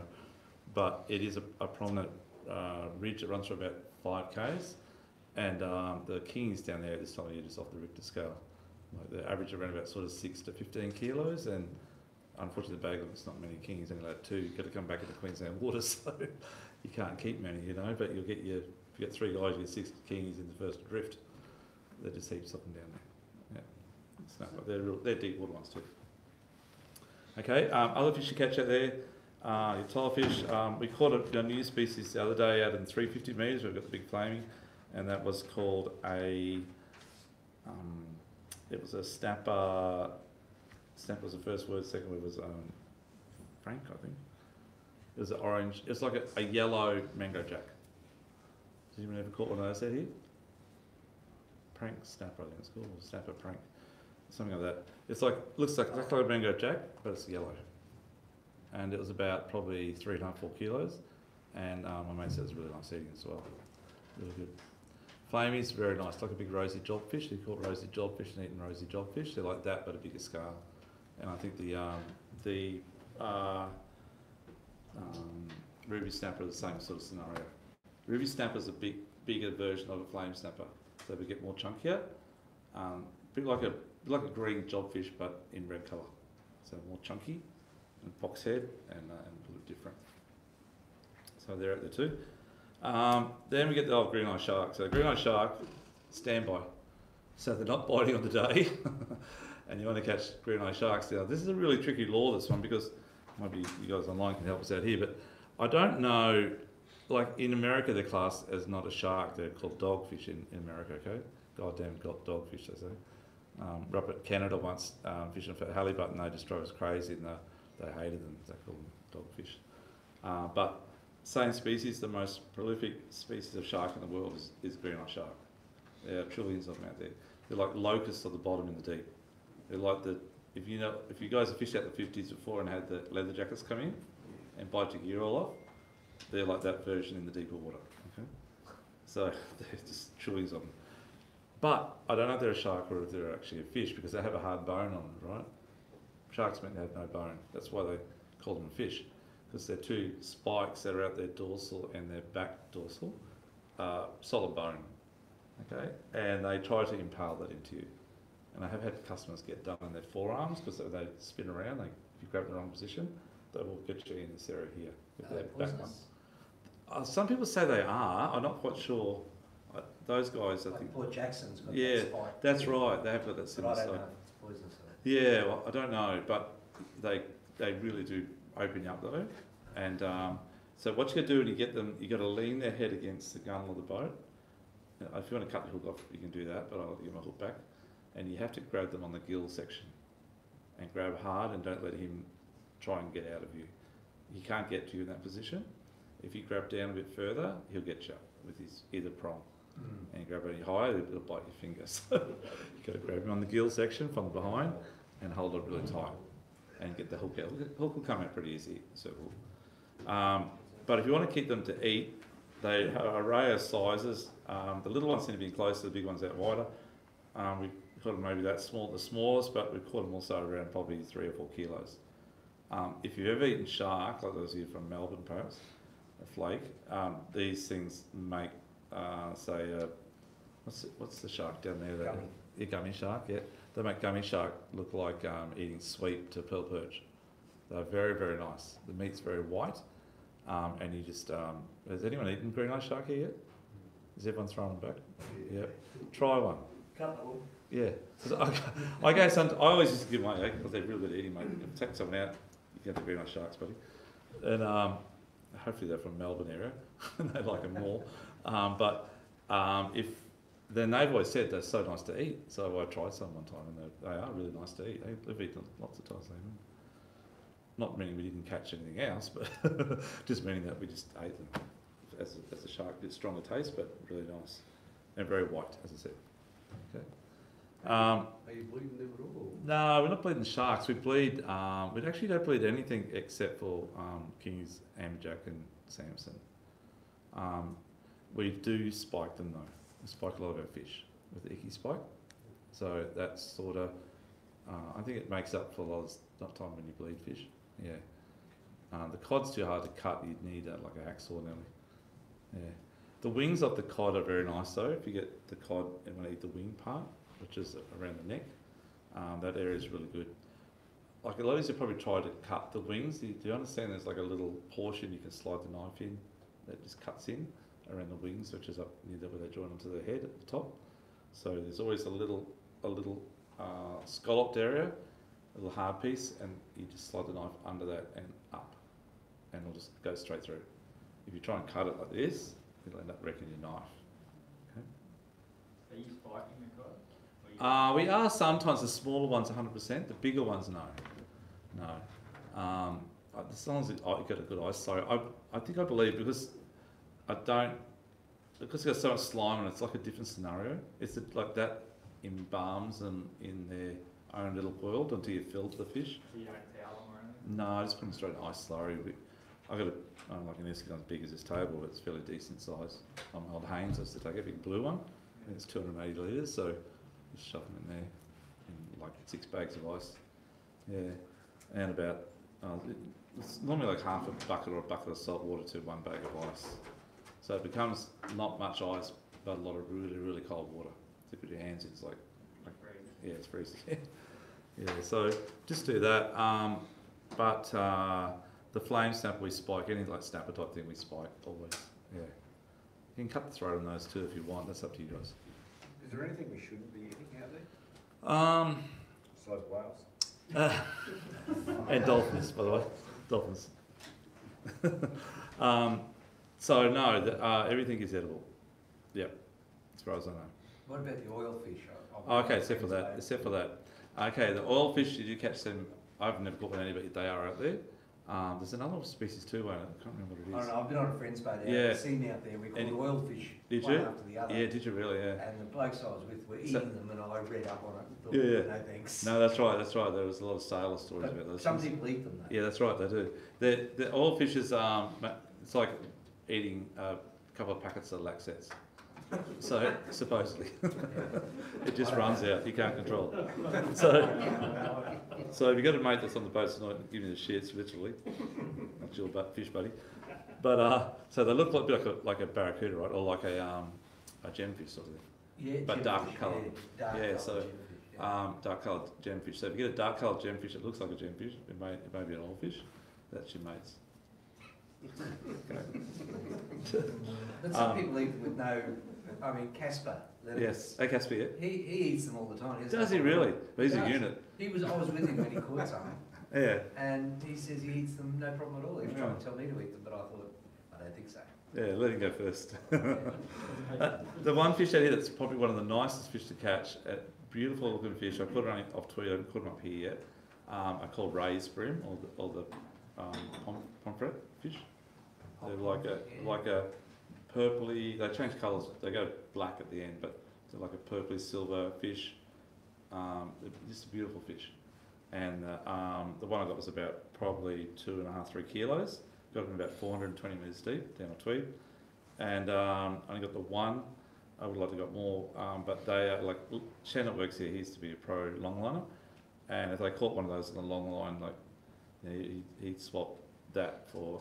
He'd give you like a 50 kilo tuna if you had one of those on the line. That's what he said. The taste is it's unbelievable. So I did eat mine, and it was very, very, very nice. Yeah. So that's called raised bream. So there are a lot of species out there. There's a lot. It's probably about 20 species of fish you're going to catch.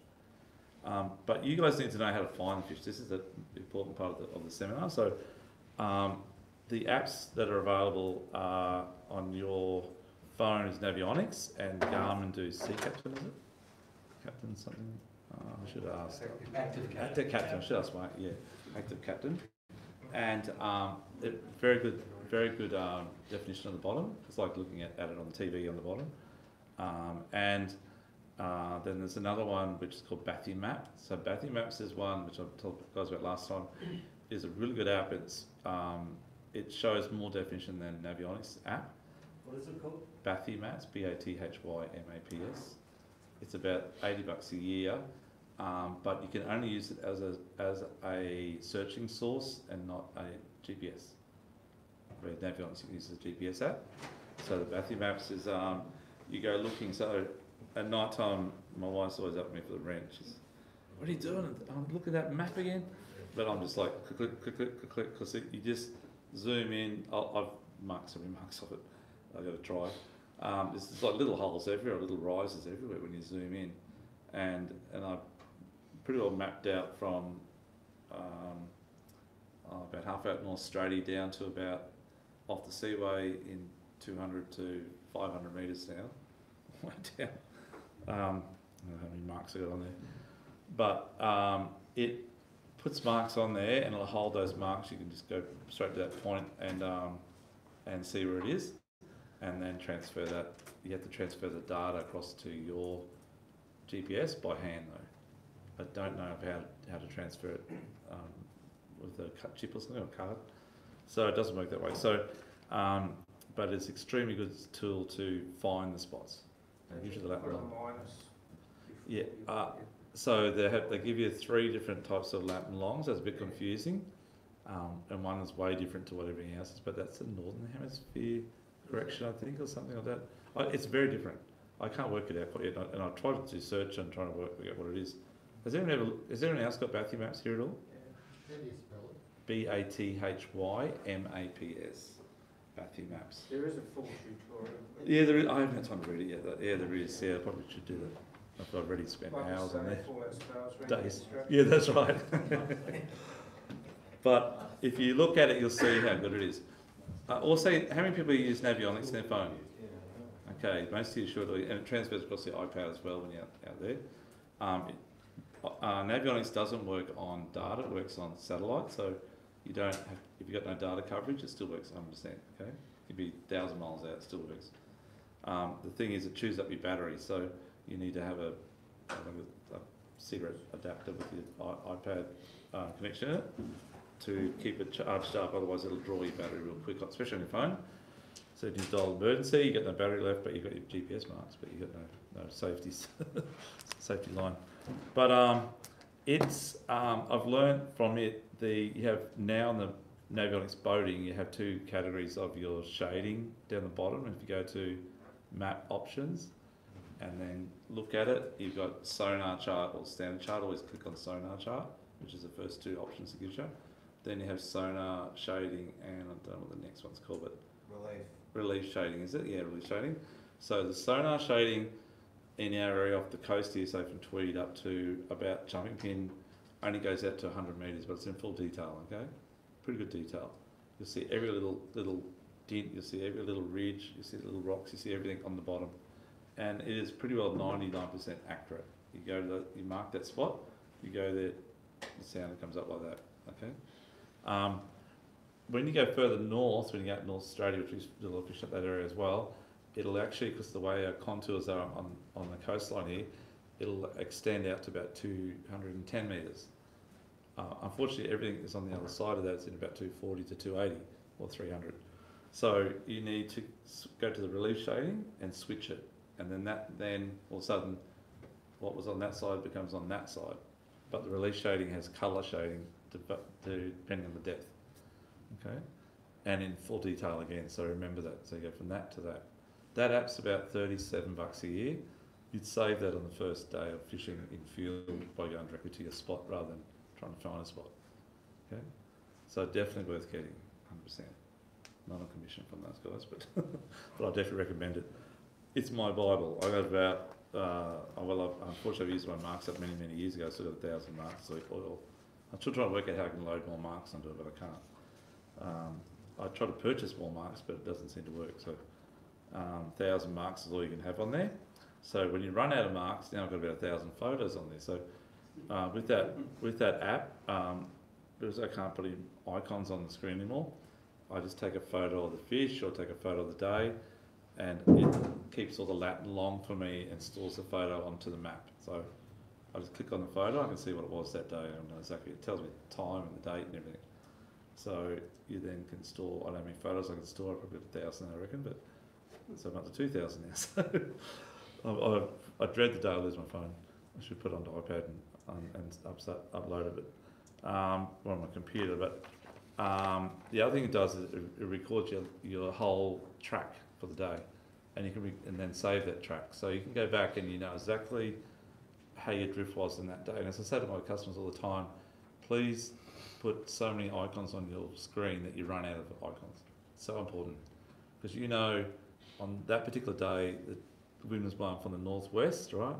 And you start your drift there with your start icon, and you know your bottom, that's as far as you go, you're going to waste your time after that. So you mark your bottom icon, and any bites in between you mark them too, right? So you know you're starting long.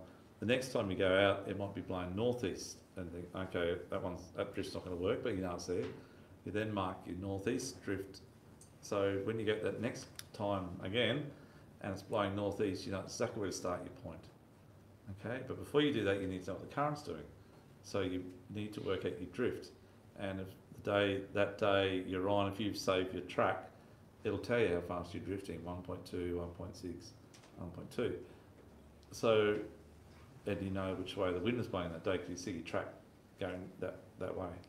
So everything relates to the day you're out there. So if you do that first little bit of drift while we're getting your gear ready, cutting your bait up, getting everything ready to drop, and you've drifted for 10 minutes or 5 minutes, you look up your plotter, make sure your plotter's zoomed into around 300 metres obviously, unless it's really ripping, and you'll know exactly that last line on your plot trail to your next, that same drift, and you just nail the fish straight away because you know to go exactly to that spot.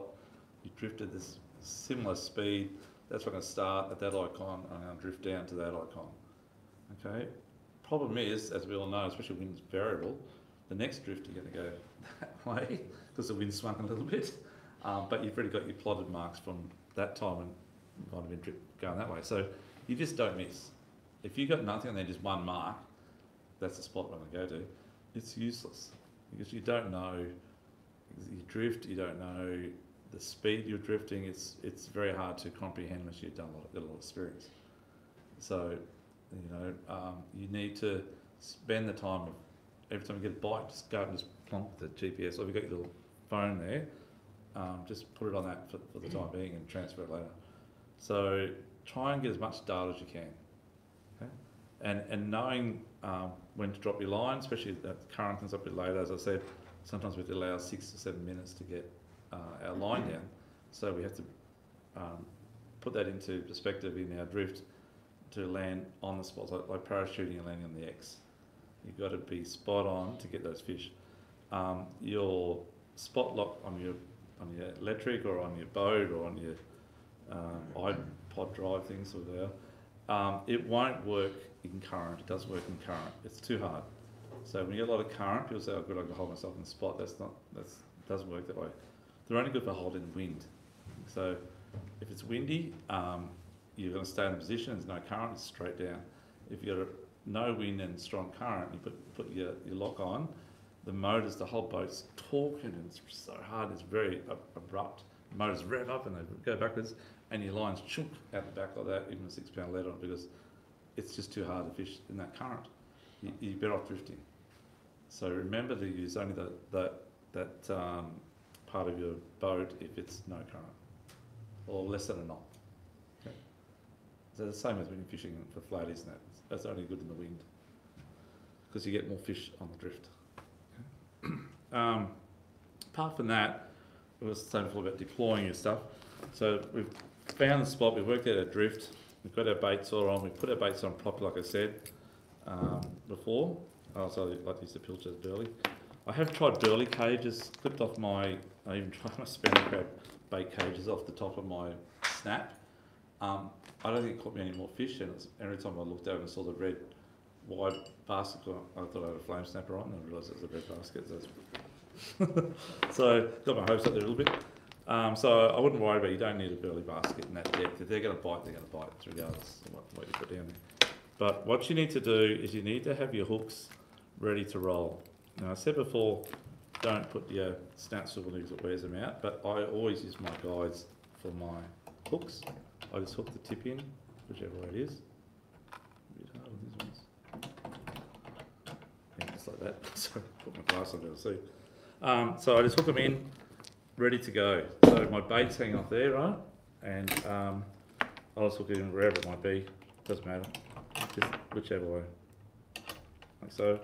And ready to go. And my sinker's sitting there. And all I do is I just undo that. And I chuck out the first bait, chuck out the second bait, and just a little tiny bit of current or just the momentum of the boat if you have a spot lock will just take those baits away from the boat. And then I grab my sinker and I make sure it's tied on properly because I've lost a few sinkers over time. And I'm using a 100-pound breakaway, as I said. Sometimes when I'm in the real deep water and I've got my bigger rod, I'll double up that 100, and it's about 1.5 meters long. And then once I've got all my hooks out and it's clear, then I'll just throw the sinker out with my hand on the spool at the same time, because that momentum that hitting the water is going to rip that line off so fast. If I'm using something that big, something like that, I don't worry about it. Just throw it out and it just does its own thing. Okay. Never put the sinker in first and then throw the hooks in. It doesn't work that way. You probably get one on your leg and hanging half over the side of the boat, getting ripped in the water. So don't do that, please. Always deploy the hooks first.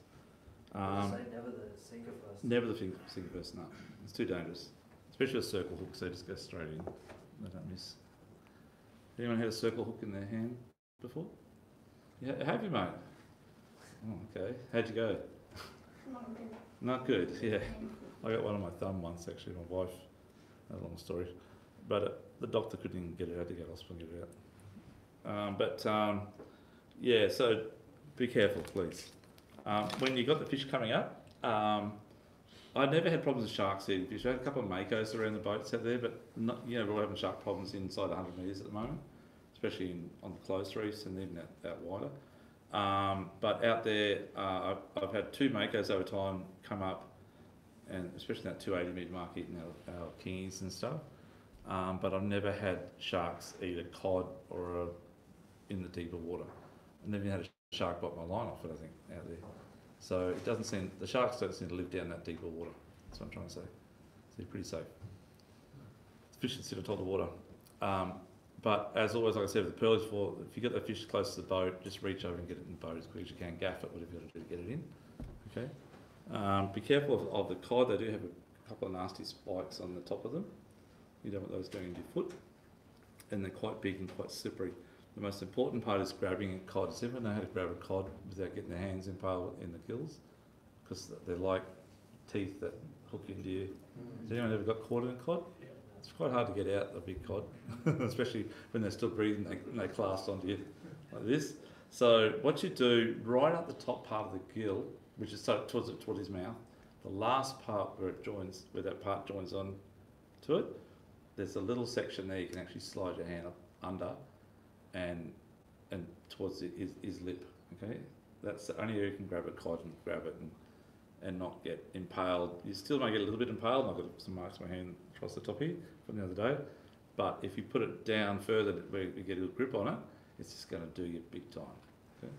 So be careful of that. And that's any cod too, by the way. Probably about all I need to tell you on that. I'll go to the marks. So just if you guys want to go through these marks with me, can everyone see that okay?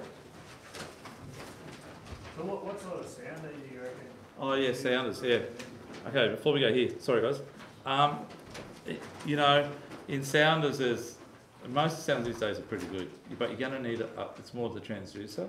You're going to need a 1 kilowatt to get over 300 metres. Up to 300 metres, 600 watts is fine, which is the standard type transducer. You just go to low frequency and dial the gain up a little bit, and you'll pick up the bottom on most sounds out to about 200 to maybe 300, but as soon as you start zooming, so you'll see the bottom okay, but as soon as you start zooming into like 10 or 20 minute window, it just loses it. It goes all crazy. So that's putting on the power in that one area doesn't quite work. If you've got a 1 kilowatt, preferably high or low frequency, not a mid one or not a broadband type one, you want a narrow beam preferably. And 175 sort of. Yeah, 175 or 260, 265 is it? Yeah, in that area there, but 175 is the most powerful type one in a 1 kilowatt. And I had a Simrad before. I like Garmin, I like Simrad, and I don't mind some of the Furuno stuff, but Furuno is very awkward to use. It's expensive as well. And it's supposed to be the best, but in previous sounds I've had the pictures been probably like 1/5 the price for a similar picture. Yeah, but some of the ones now they've got like scanning in deep water and left, right, and especially in the Furuno and the Garmin's, they're pretty good. Yeah, so it just depends what you're going to spend.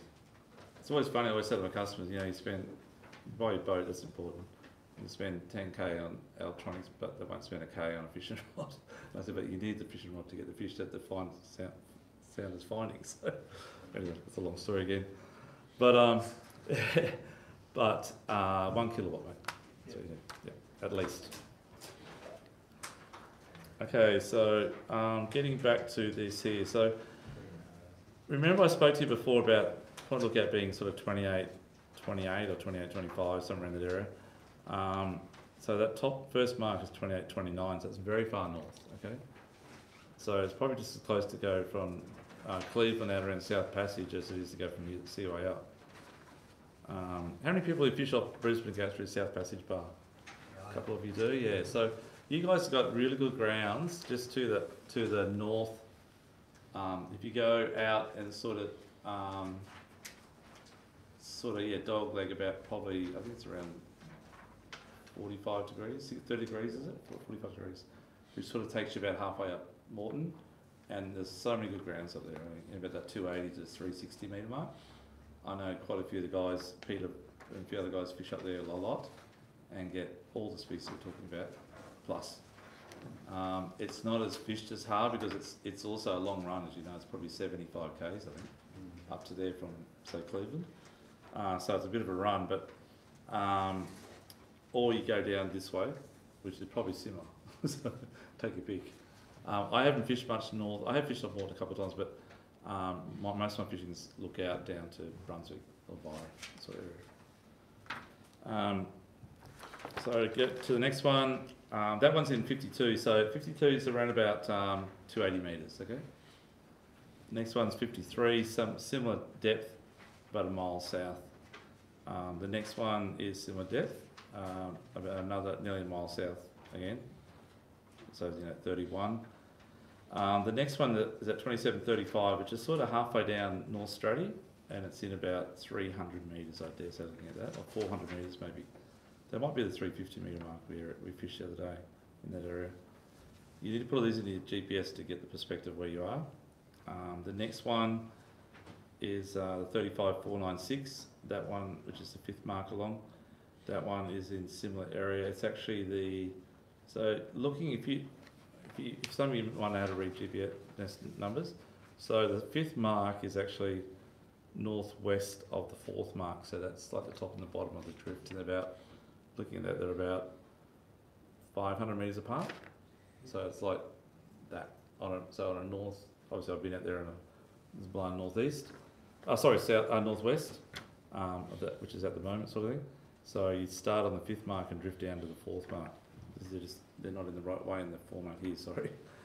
Your next one, 39, so that's sort of about 3 miles north of Pin Bar, but out in about, that looks like around Jimmy's actually, but around about at 153.54, you're in about 400 metres or 500 metres deep.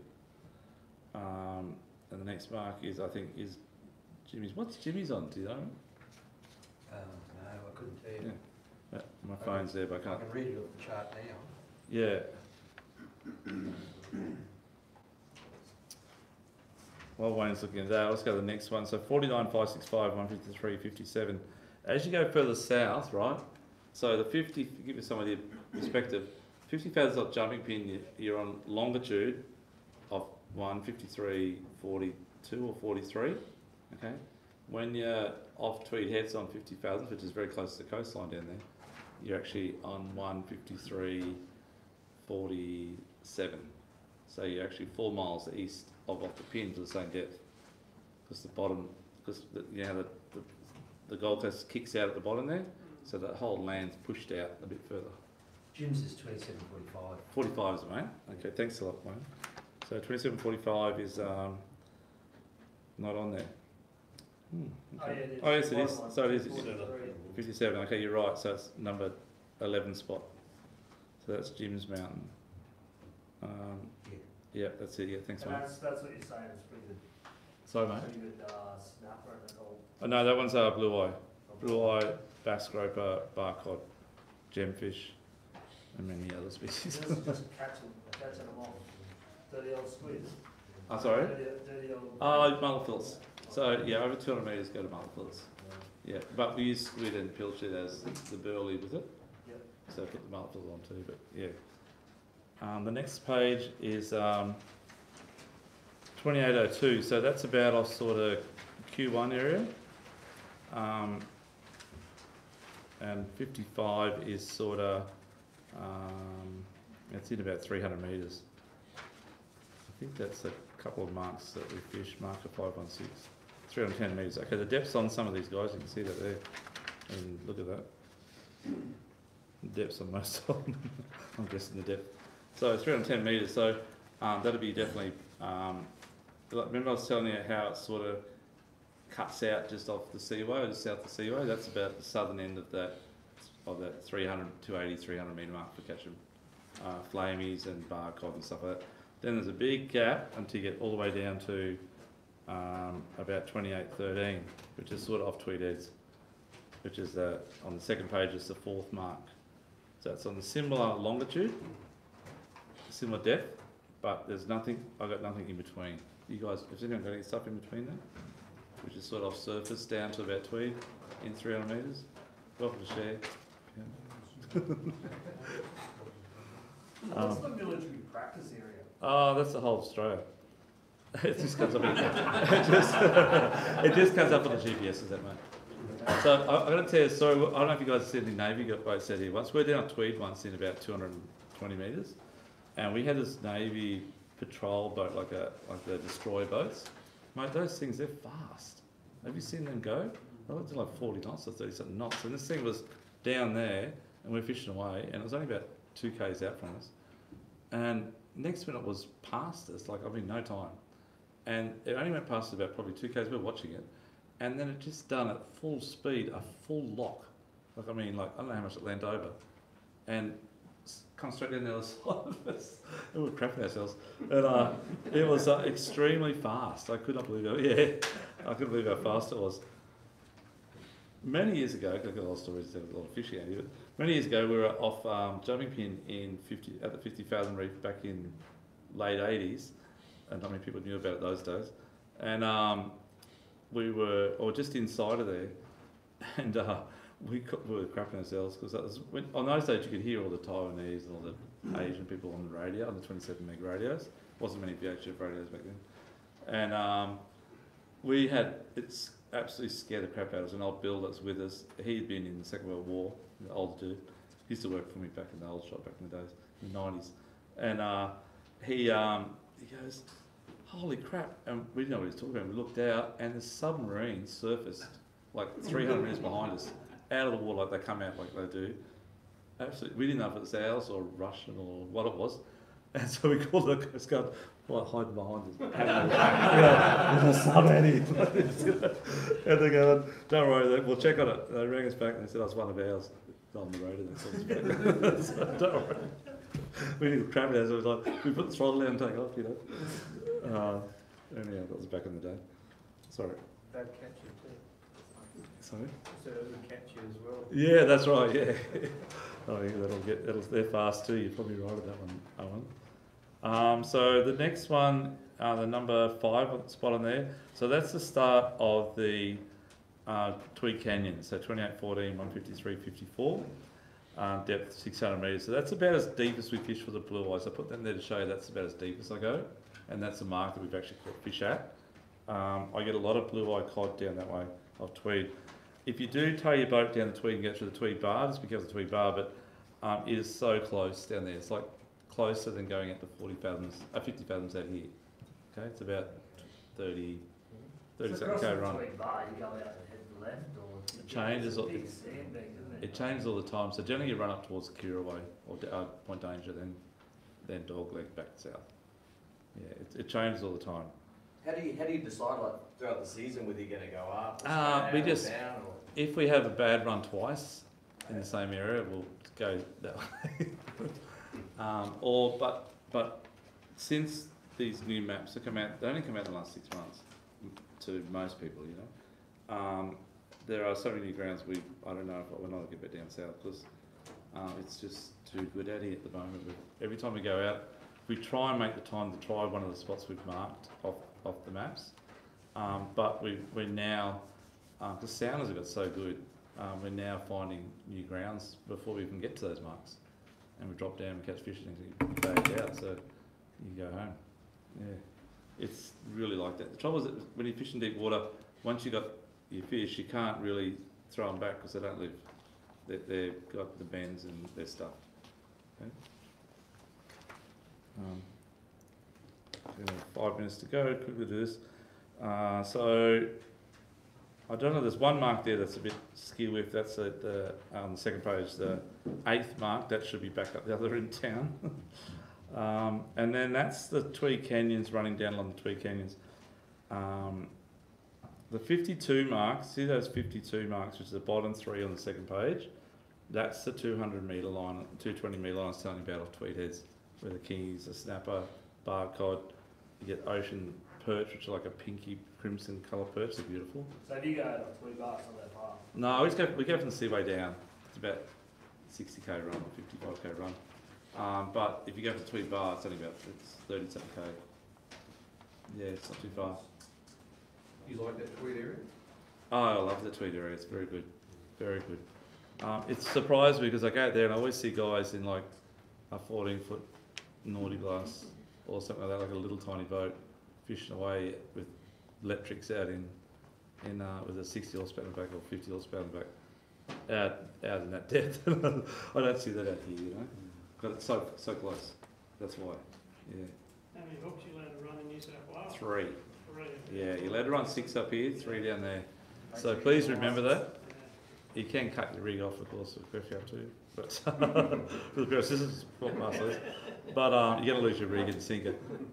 So I'd run 3 all the time. And the fisheries down there are pretty onto it sometimes. How many did run up here? 6. But I would never run 6 on electric because you've got 6 cod on that size. Firstly, it's too many fish. And secondly, it's I don't know if they pull it up. Because the best, I think it did a show on Creek to Coast about 2005 or something like that with the guys from Springwood Marine, Gary, when he started the business, and on his cat. And I got it's on the show, I got the biggest cod I've ever caught. I think it was a bass croaker. It was at Riviera Grounds. It was 75 kilos. It was a monster one. I got a 30 kilo blue eye and about a 30 kilo barcode. I got the trifecta on one line.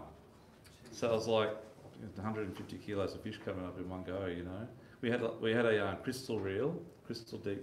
Oh, he had a crystal reel. He says, with his own little built-in rod thing. It blew up. It hooked up similar, I think. It blew up. My Mia just pulled it up. It struggled a bit, but got it up. It actually, the other one locked up and blew up. And we got it all on television, of course. And yeah, it was a fantastic day. But those days, not many people used to do it out there. You know? They still don't. Fishing in 400 to 500 metres is a bit of an art to it. Different to 200 or 300.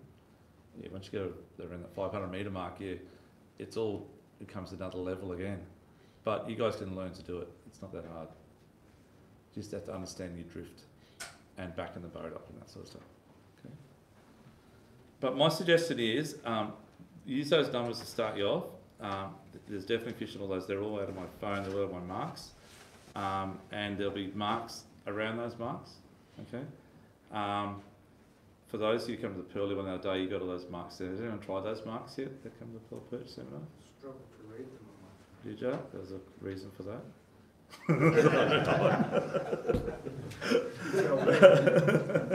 These ones here they're harder to fish, so I don't mind you sharing these straight out off the bat. No, I'll sort them out for you. But when you get up to the area, you look around, you find stuff. Make sure you zoomed into about. When I'm in under 100 metres, I'm like a 10 metre window. Okay. When I'm under 200, I'm a 20 metre window. When I'm out at 300, I'm about a 30 metre window. Because sometimes the fish are stacked 20 metres off the bottom or 30 metres off the bottom, right? And if you only zoom in 10 metres, you won't see it. So just try and 10 metres for every 100 metres on your, if you use that as a scale, that's pretty well spot on. As a general rule in deep, is there anything sort of mid-water or three-quarters? Yeah, we get a lot of scatter layers, like, Wayne might be able to, Wayne does a lot of games, so I keep referring to Wayne, but there's a lot of plankton, squid, stuff like that. I was telling John earlier today, because I always want to catch that one of those big red Humboldt squid. They've got to be out here, eh? They're at Newcastle, similar area to Brisbane, right? Newcastle, same latitude sort of thing. And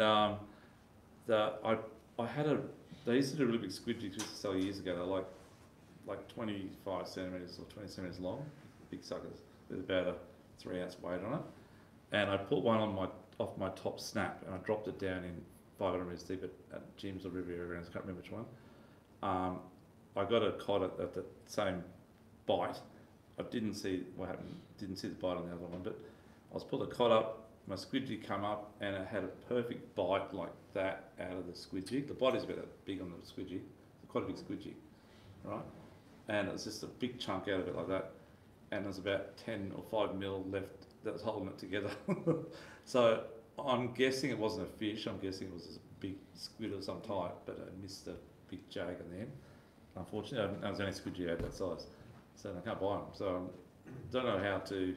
I can get these ones that are a whole heap of jags, but I want to try and see if there's any Humboldt squid here because those things are really nice to eat. They're dangerous things, but they're great things to catch. Yeah.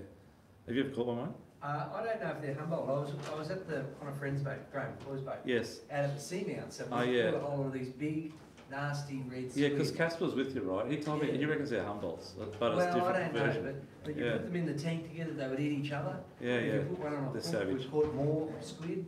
They were just terrible things, you know. Yeah, yeah. Really Did you try eating them though?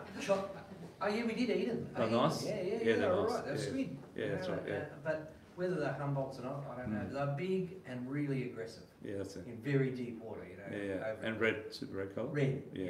in the middle of the night, Yeah, all okay. around the back of the boat. Yeah, wow. So they come up. Yeah, Mm. yeah. Yeah, so anyhow, that's another fishery we could talk about another time, but I reckon they're there because you get the scatter layers, so get back to your question, you might be, say, 400 metres deep or 300 metres deep, and at about 120 to 160 will just be this big belt of stuff come through your sounder. It's not your sounder playing up, it's actually something, plankton or squid or bait or whatever it is. Yeah. Okay. Is there many guys troll at the moment? How many people troll, catch marlin, that sort of thing? Yeah, it's the hottest burn marlin bite we've had for a little while. Right now as we speak, happening out there. Yeah. We're at there Monday, and obviously started on Sunday, I'd say, because I didn't hear about the Sunday day. We're at there Monday, and from a bottom dropping out there, and there's like 7 boats trolling around us. I said, "My mate, is there a comp on?" I don't see 7 boats trolling around out there off the Kenyans off Lookout, and then on the radio they're all day. Everyone's catching marlin, you know, and it's got better and better each day apparently. With 9 for 9 something like today. Yeah. And it's a good fish up to like 250 kilos. Yeah. So you can also troll while you're looking around for your fish, and that's how we find a lot of our fish in summer. We troll obviously for marlin and dolphin fish and wahoo, and it's like if you're a game fisherman, you look at that top 30 metres. I'm looking at the bottom 30, and my mate's always saying, "Turn the friggin' sound around. You can't see the bait. It's going to hit anyhow. I want to see the bottom." So, like, doink, doink, doink, doink, mark at the bottom all the time, you know. So there's so many grounds out here. But so you guys, you've got all the latest technology. You've got those Bathia maps, you've got Navionics, and you've got the Garmin Sea Captain. Captain, sorry, active captain. To help you out to find the spots which we've never had for the last 20 years. It's only come out this year, and I'm like super excited about it because, as I said, it's been hours marking these marks, which I probably need to not get to fish them all, but they're off our coastline here, and there's a lot of stuff even in that 120, 150, 180 metre mark. There's stuff everywhere. Okay. Any little indentation or any little rise or any little ridge, you mark it and you try it. Okay, there'll be fish there. But zoom in, like I said, 10, 20 or 30 metres, depending on the depth you're at, and just look around. Don't go fast when you're sounding around too much as well. Spend time to go slowly. Spend the time to understand your drift. When you get there, you got your gear baited up, you're ready to roll, and understand your drift, and then go up appropriately to the same distance that you just drifted, based on the time it's going to get to the bottom. If you do that in that certain depth, each time allow a bit longer to get down, and when it hits the bottom, remember to reverse up or make sure your line's got a bit of slack in it the whole time. You saw there, that happens all the time. So your line's like that, you might get the bite. As soon as you let a bit of line out, they just bite. They hook, because they're circles, they hook up straight away, and you've got them. And then just bring them up. Don't bring them up too fast, because you'll lose them. Okay. And that's probably all I'm going to tell you. Is there any questions you guys have got at all? No. Is what are you looking for in the hollow on the sounder? You know. What are you looking for in the hollow? Yeah. Okay. So spots, arches? we found a new.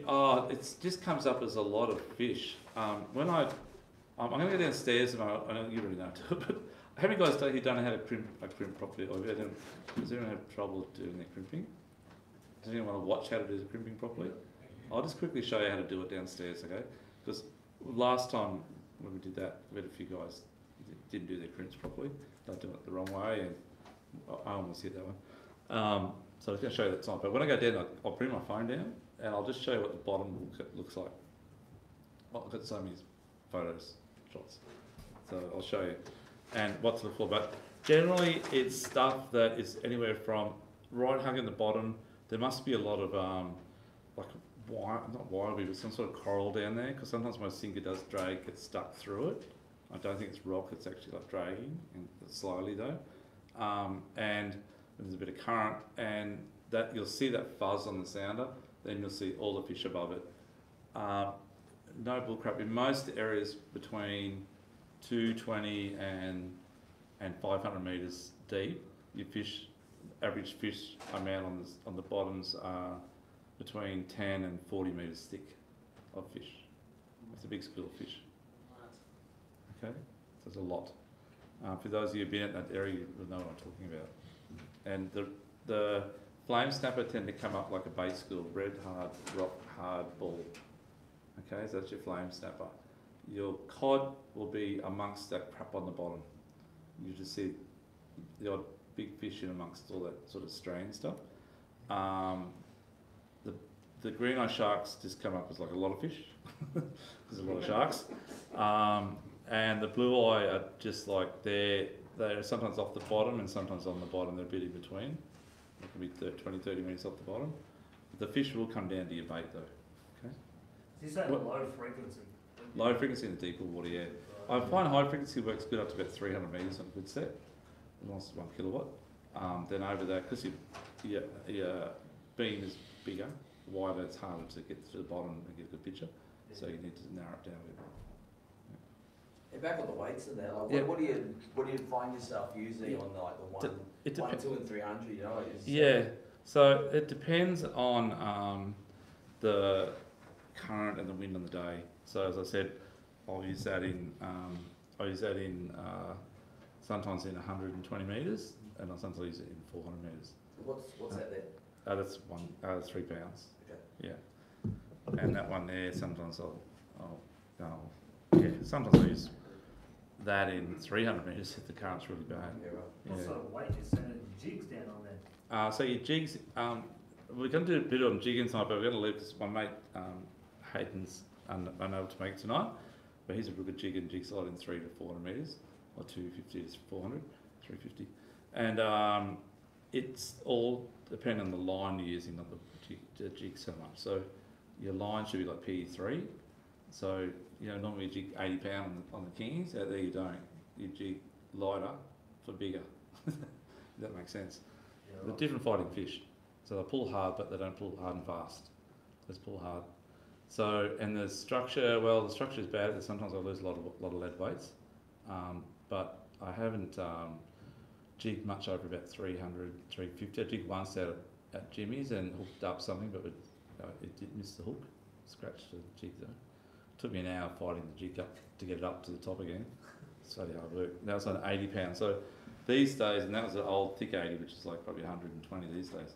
So most guys are using like small reels, 2 to 4,000 size, P3 to even P2 to P5 maybe at the max, and they're using at least 400 metres of braid on their reels. They're only using small reels, but very powerful reels.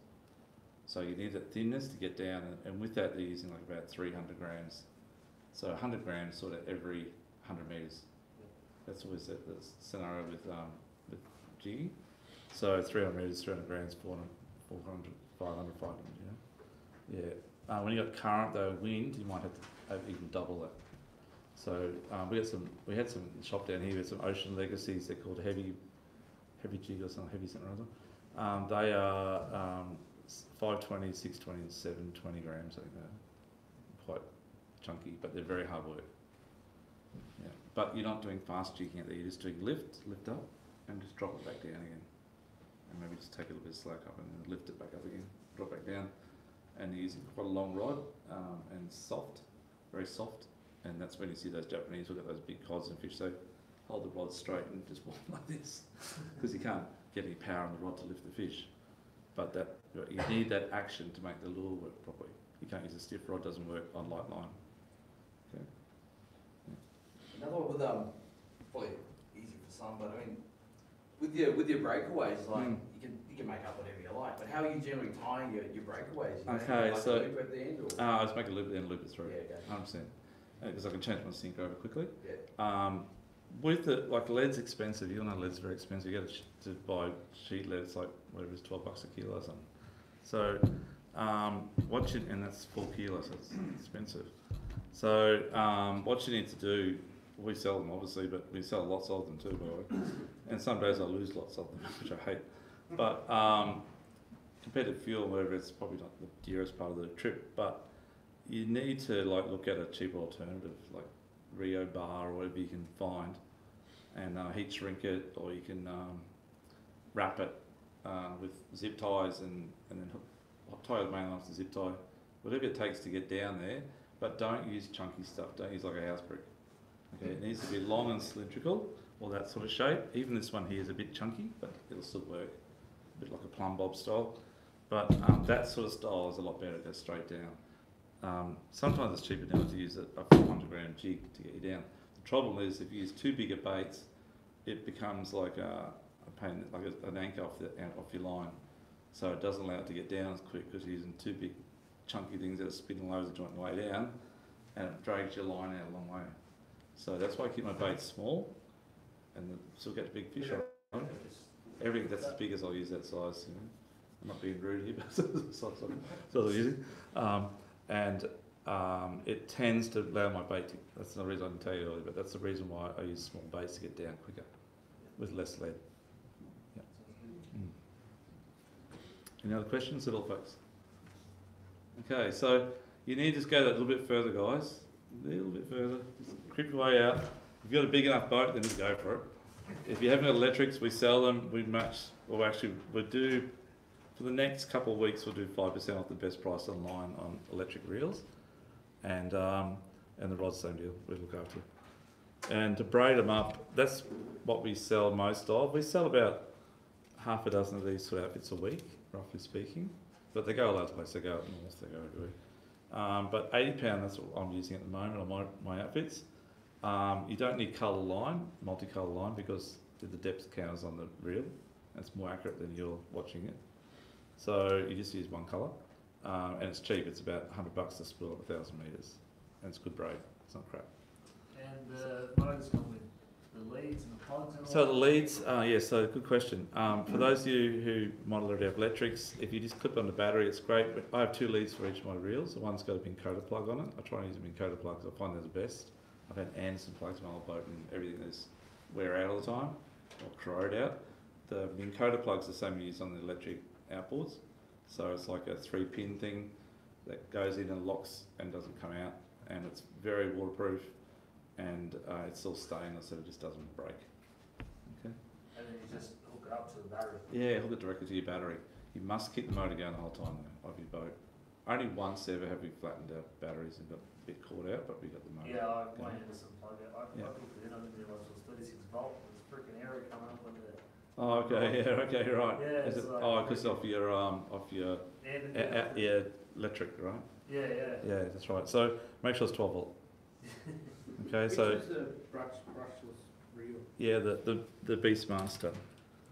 The Beastmasters are about, well, today they're about $22,040. I think they're $2,100 online. It's the best price. Oh, sorry, it's about $2,000. Sorry. Yep.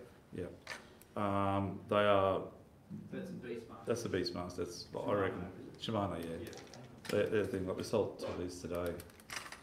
They're just really, really good. So is that over the Forcemaster and the Beastmaster? They're- There's $600 Yeah, difference, there's about so- $500 difference. So what do you reckon? If you can afford the Beastmaster, go for it. They've If got a 10-year warranty, haven't they? If I said 10-year warranty, as I said, I've fished both. I fish both. I haven't seen the difference in the power, but if you can afford the Beastmaster, go. How's that sound? And what But you don't need to go. And the cheaper one there, that's just as good. The Forcemaster, exactly the same size, same drag, same power, same everything, same guts, same internal. No, I don't need the other one. Oh, the Speedmaster. Yeah. Oh, sorry, not the Speedmaster. The what's it called? Plays. Sorry. That's just a Yeah. good start out rod. Yeah, it's just a smaller one. Yeah. So that if you're not going to go fishing over 400 metres, that's it. That'll pull up all your cods, everything, and the kit's about $1,300. Just done today. Yeah. And that'll do the job. And this one's the Forcemaster. We do sell divers downstairs too. If you want to get something a bit cheaper, the divers, you get a bit bigger reel than that one, but I believe that one's a lot more powerful.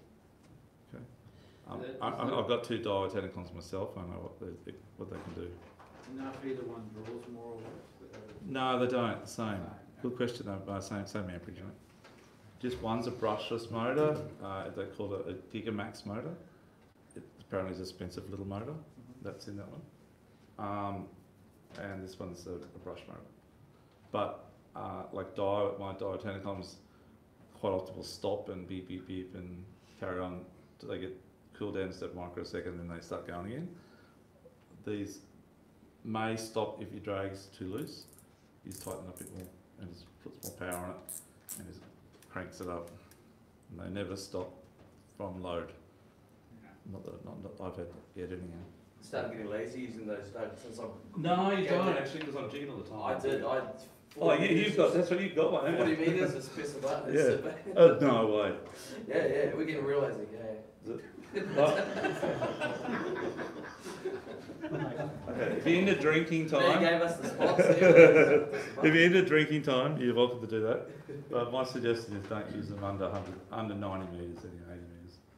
We were at Rainbow 3 weeks ago Yes. and getting sharked pretty bad. Yes. Yeah. Put the electrics out, rolling at 60 metres, Yeah. never got sharked again. Okay, exactly right, mate. So this one's something that we sell a lot up north, and I've got a mate of mine that's got his boat up at Hamilton Island, and they're just getting sharked all the time. So I sold them Beastmaster.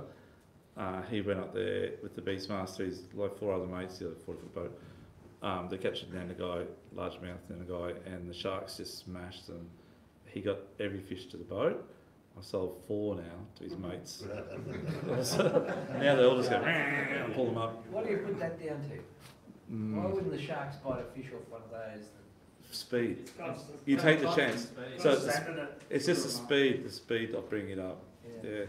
You can go. You can tell them go fast. They're very fast. If the pumping and whining, as soon as you stop the pump and whine, That's when they grab it. he Yeah. turns his head, Yeah. sharks it.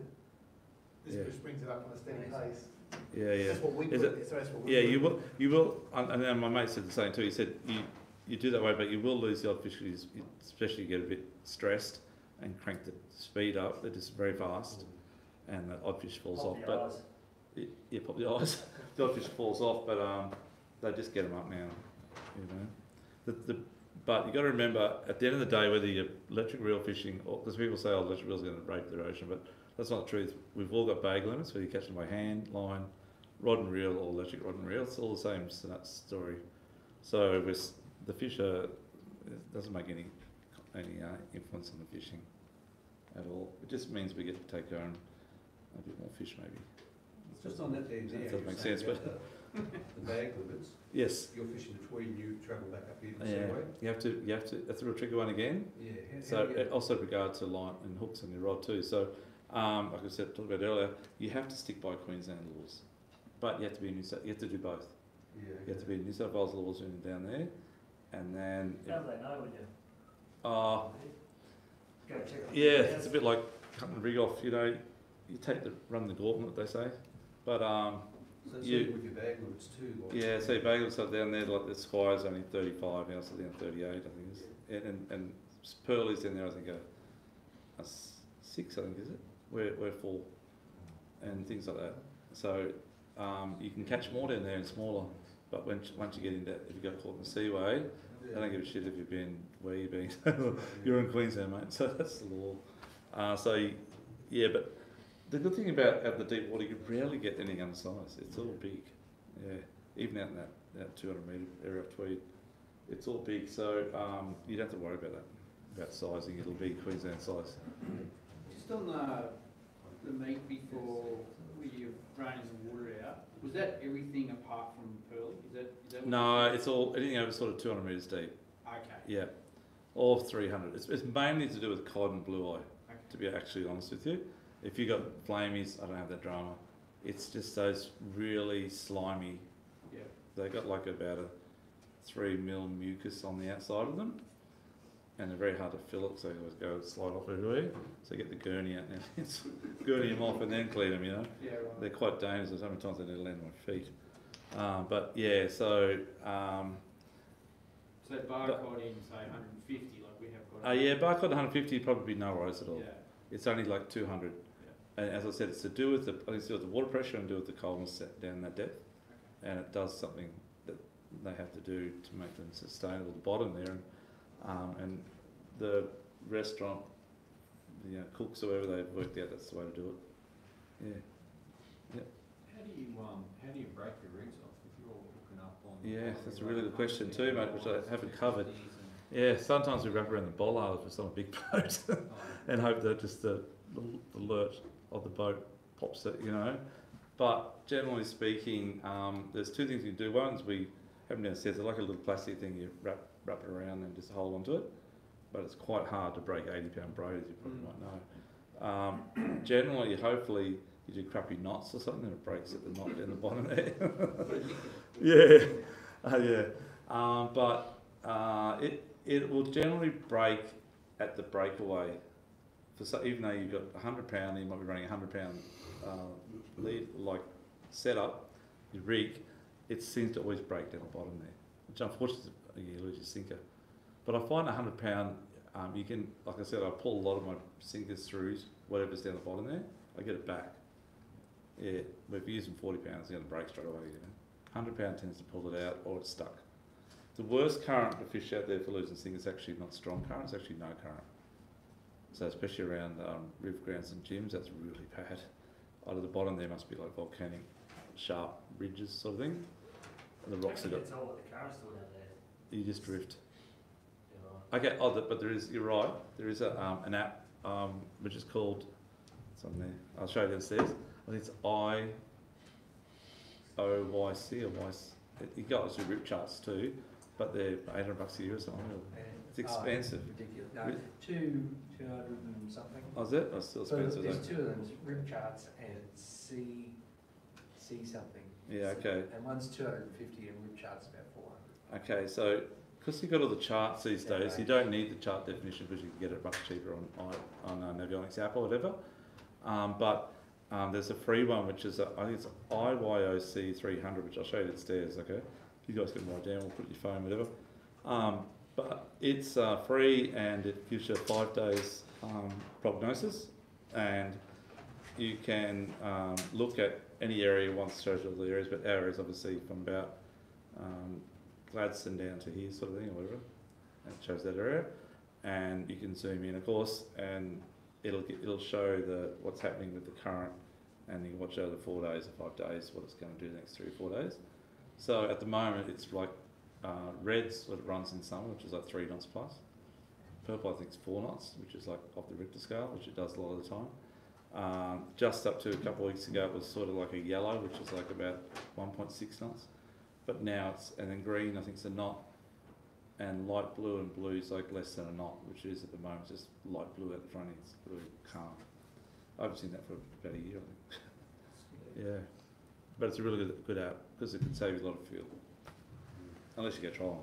Yeah. Wide ride a buoy off the lookout there too, They give you the. car off that. Yeah, you drive past it and it's like swimming. You can actually get the car off. Oh, can you get a car off it, can you, mate? Yeah, It's on- Oh, right, okay. The trouble is, like, you know, like so many times over so many years, like going back years ago before we even had GPS and we didn't know, we just had to take the risk.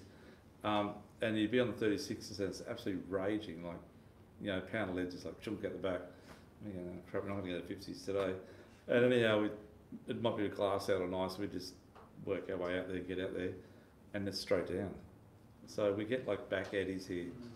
And occasionally, but you don't want because it doesn't really work very well. But any current that runs sometimes north, it just doesn't work. Good for the elephant tune to get upwellings and stuff happening, but for bottom fishing it's terrible. And same out there, we've been on 50 fathoms and it's been raging. I go a bit further to 200 metres and there's nothing. Yeah, it's really weird how it works. Yeah. But when it's summertime though, November to particularly say March or April, it's just solid 3 knots or 4 knots. Good fishing down at fucking Wales. Okay, whales are a problem when you're going out in winter because it doesn't get daylight till 6, 6:15. So every time I go with my friends, they want me to drive the boat, so it's like whale work, the eyes peeled. And we leave always at 4 in the morning or 5 in the morning, so it's pretty dark. A couple of times I've had whales come out in front of us and just turn the boat and rip back the throttle at the same time. But you just got to be really careful, yeah. If those of you who've got the luxury of having that FLIR, the camera thing, system, my mate's got that in his boat, and that's incredible. You can see the whales jumping everything in front of you. Very expensive. Yeah, 20 grand or something. Take you for a good one. Yeah, I might put a good one on. We were at the Seaway one recently. I was driving his boat, and it's like you can see every rock. You can see everything as you're going through the Seaway, and then I got to the end of the Seaway, and there's got a few boats doing donuts, and near the swell's quite big. As the last of the run out tide too, and I just looked and I see this big black thing on the FLIR. I think that's a wave. So we bailed and went back in, and then the sun just started to crack, and it's just like white water. So that they are very good, very good. You put it on because you hit a boat in the dark. That didn't have lights on. Okay, so I think that's about it, gentlemen. So. If you want to invest in a electric, we will look after you. If you want to use what you got, give it a shot. If you put a rig together tonight, I will guarantee you get so many fish. There's so many fish out there, guys, so it's just ridiculous. It is a whole new frontier.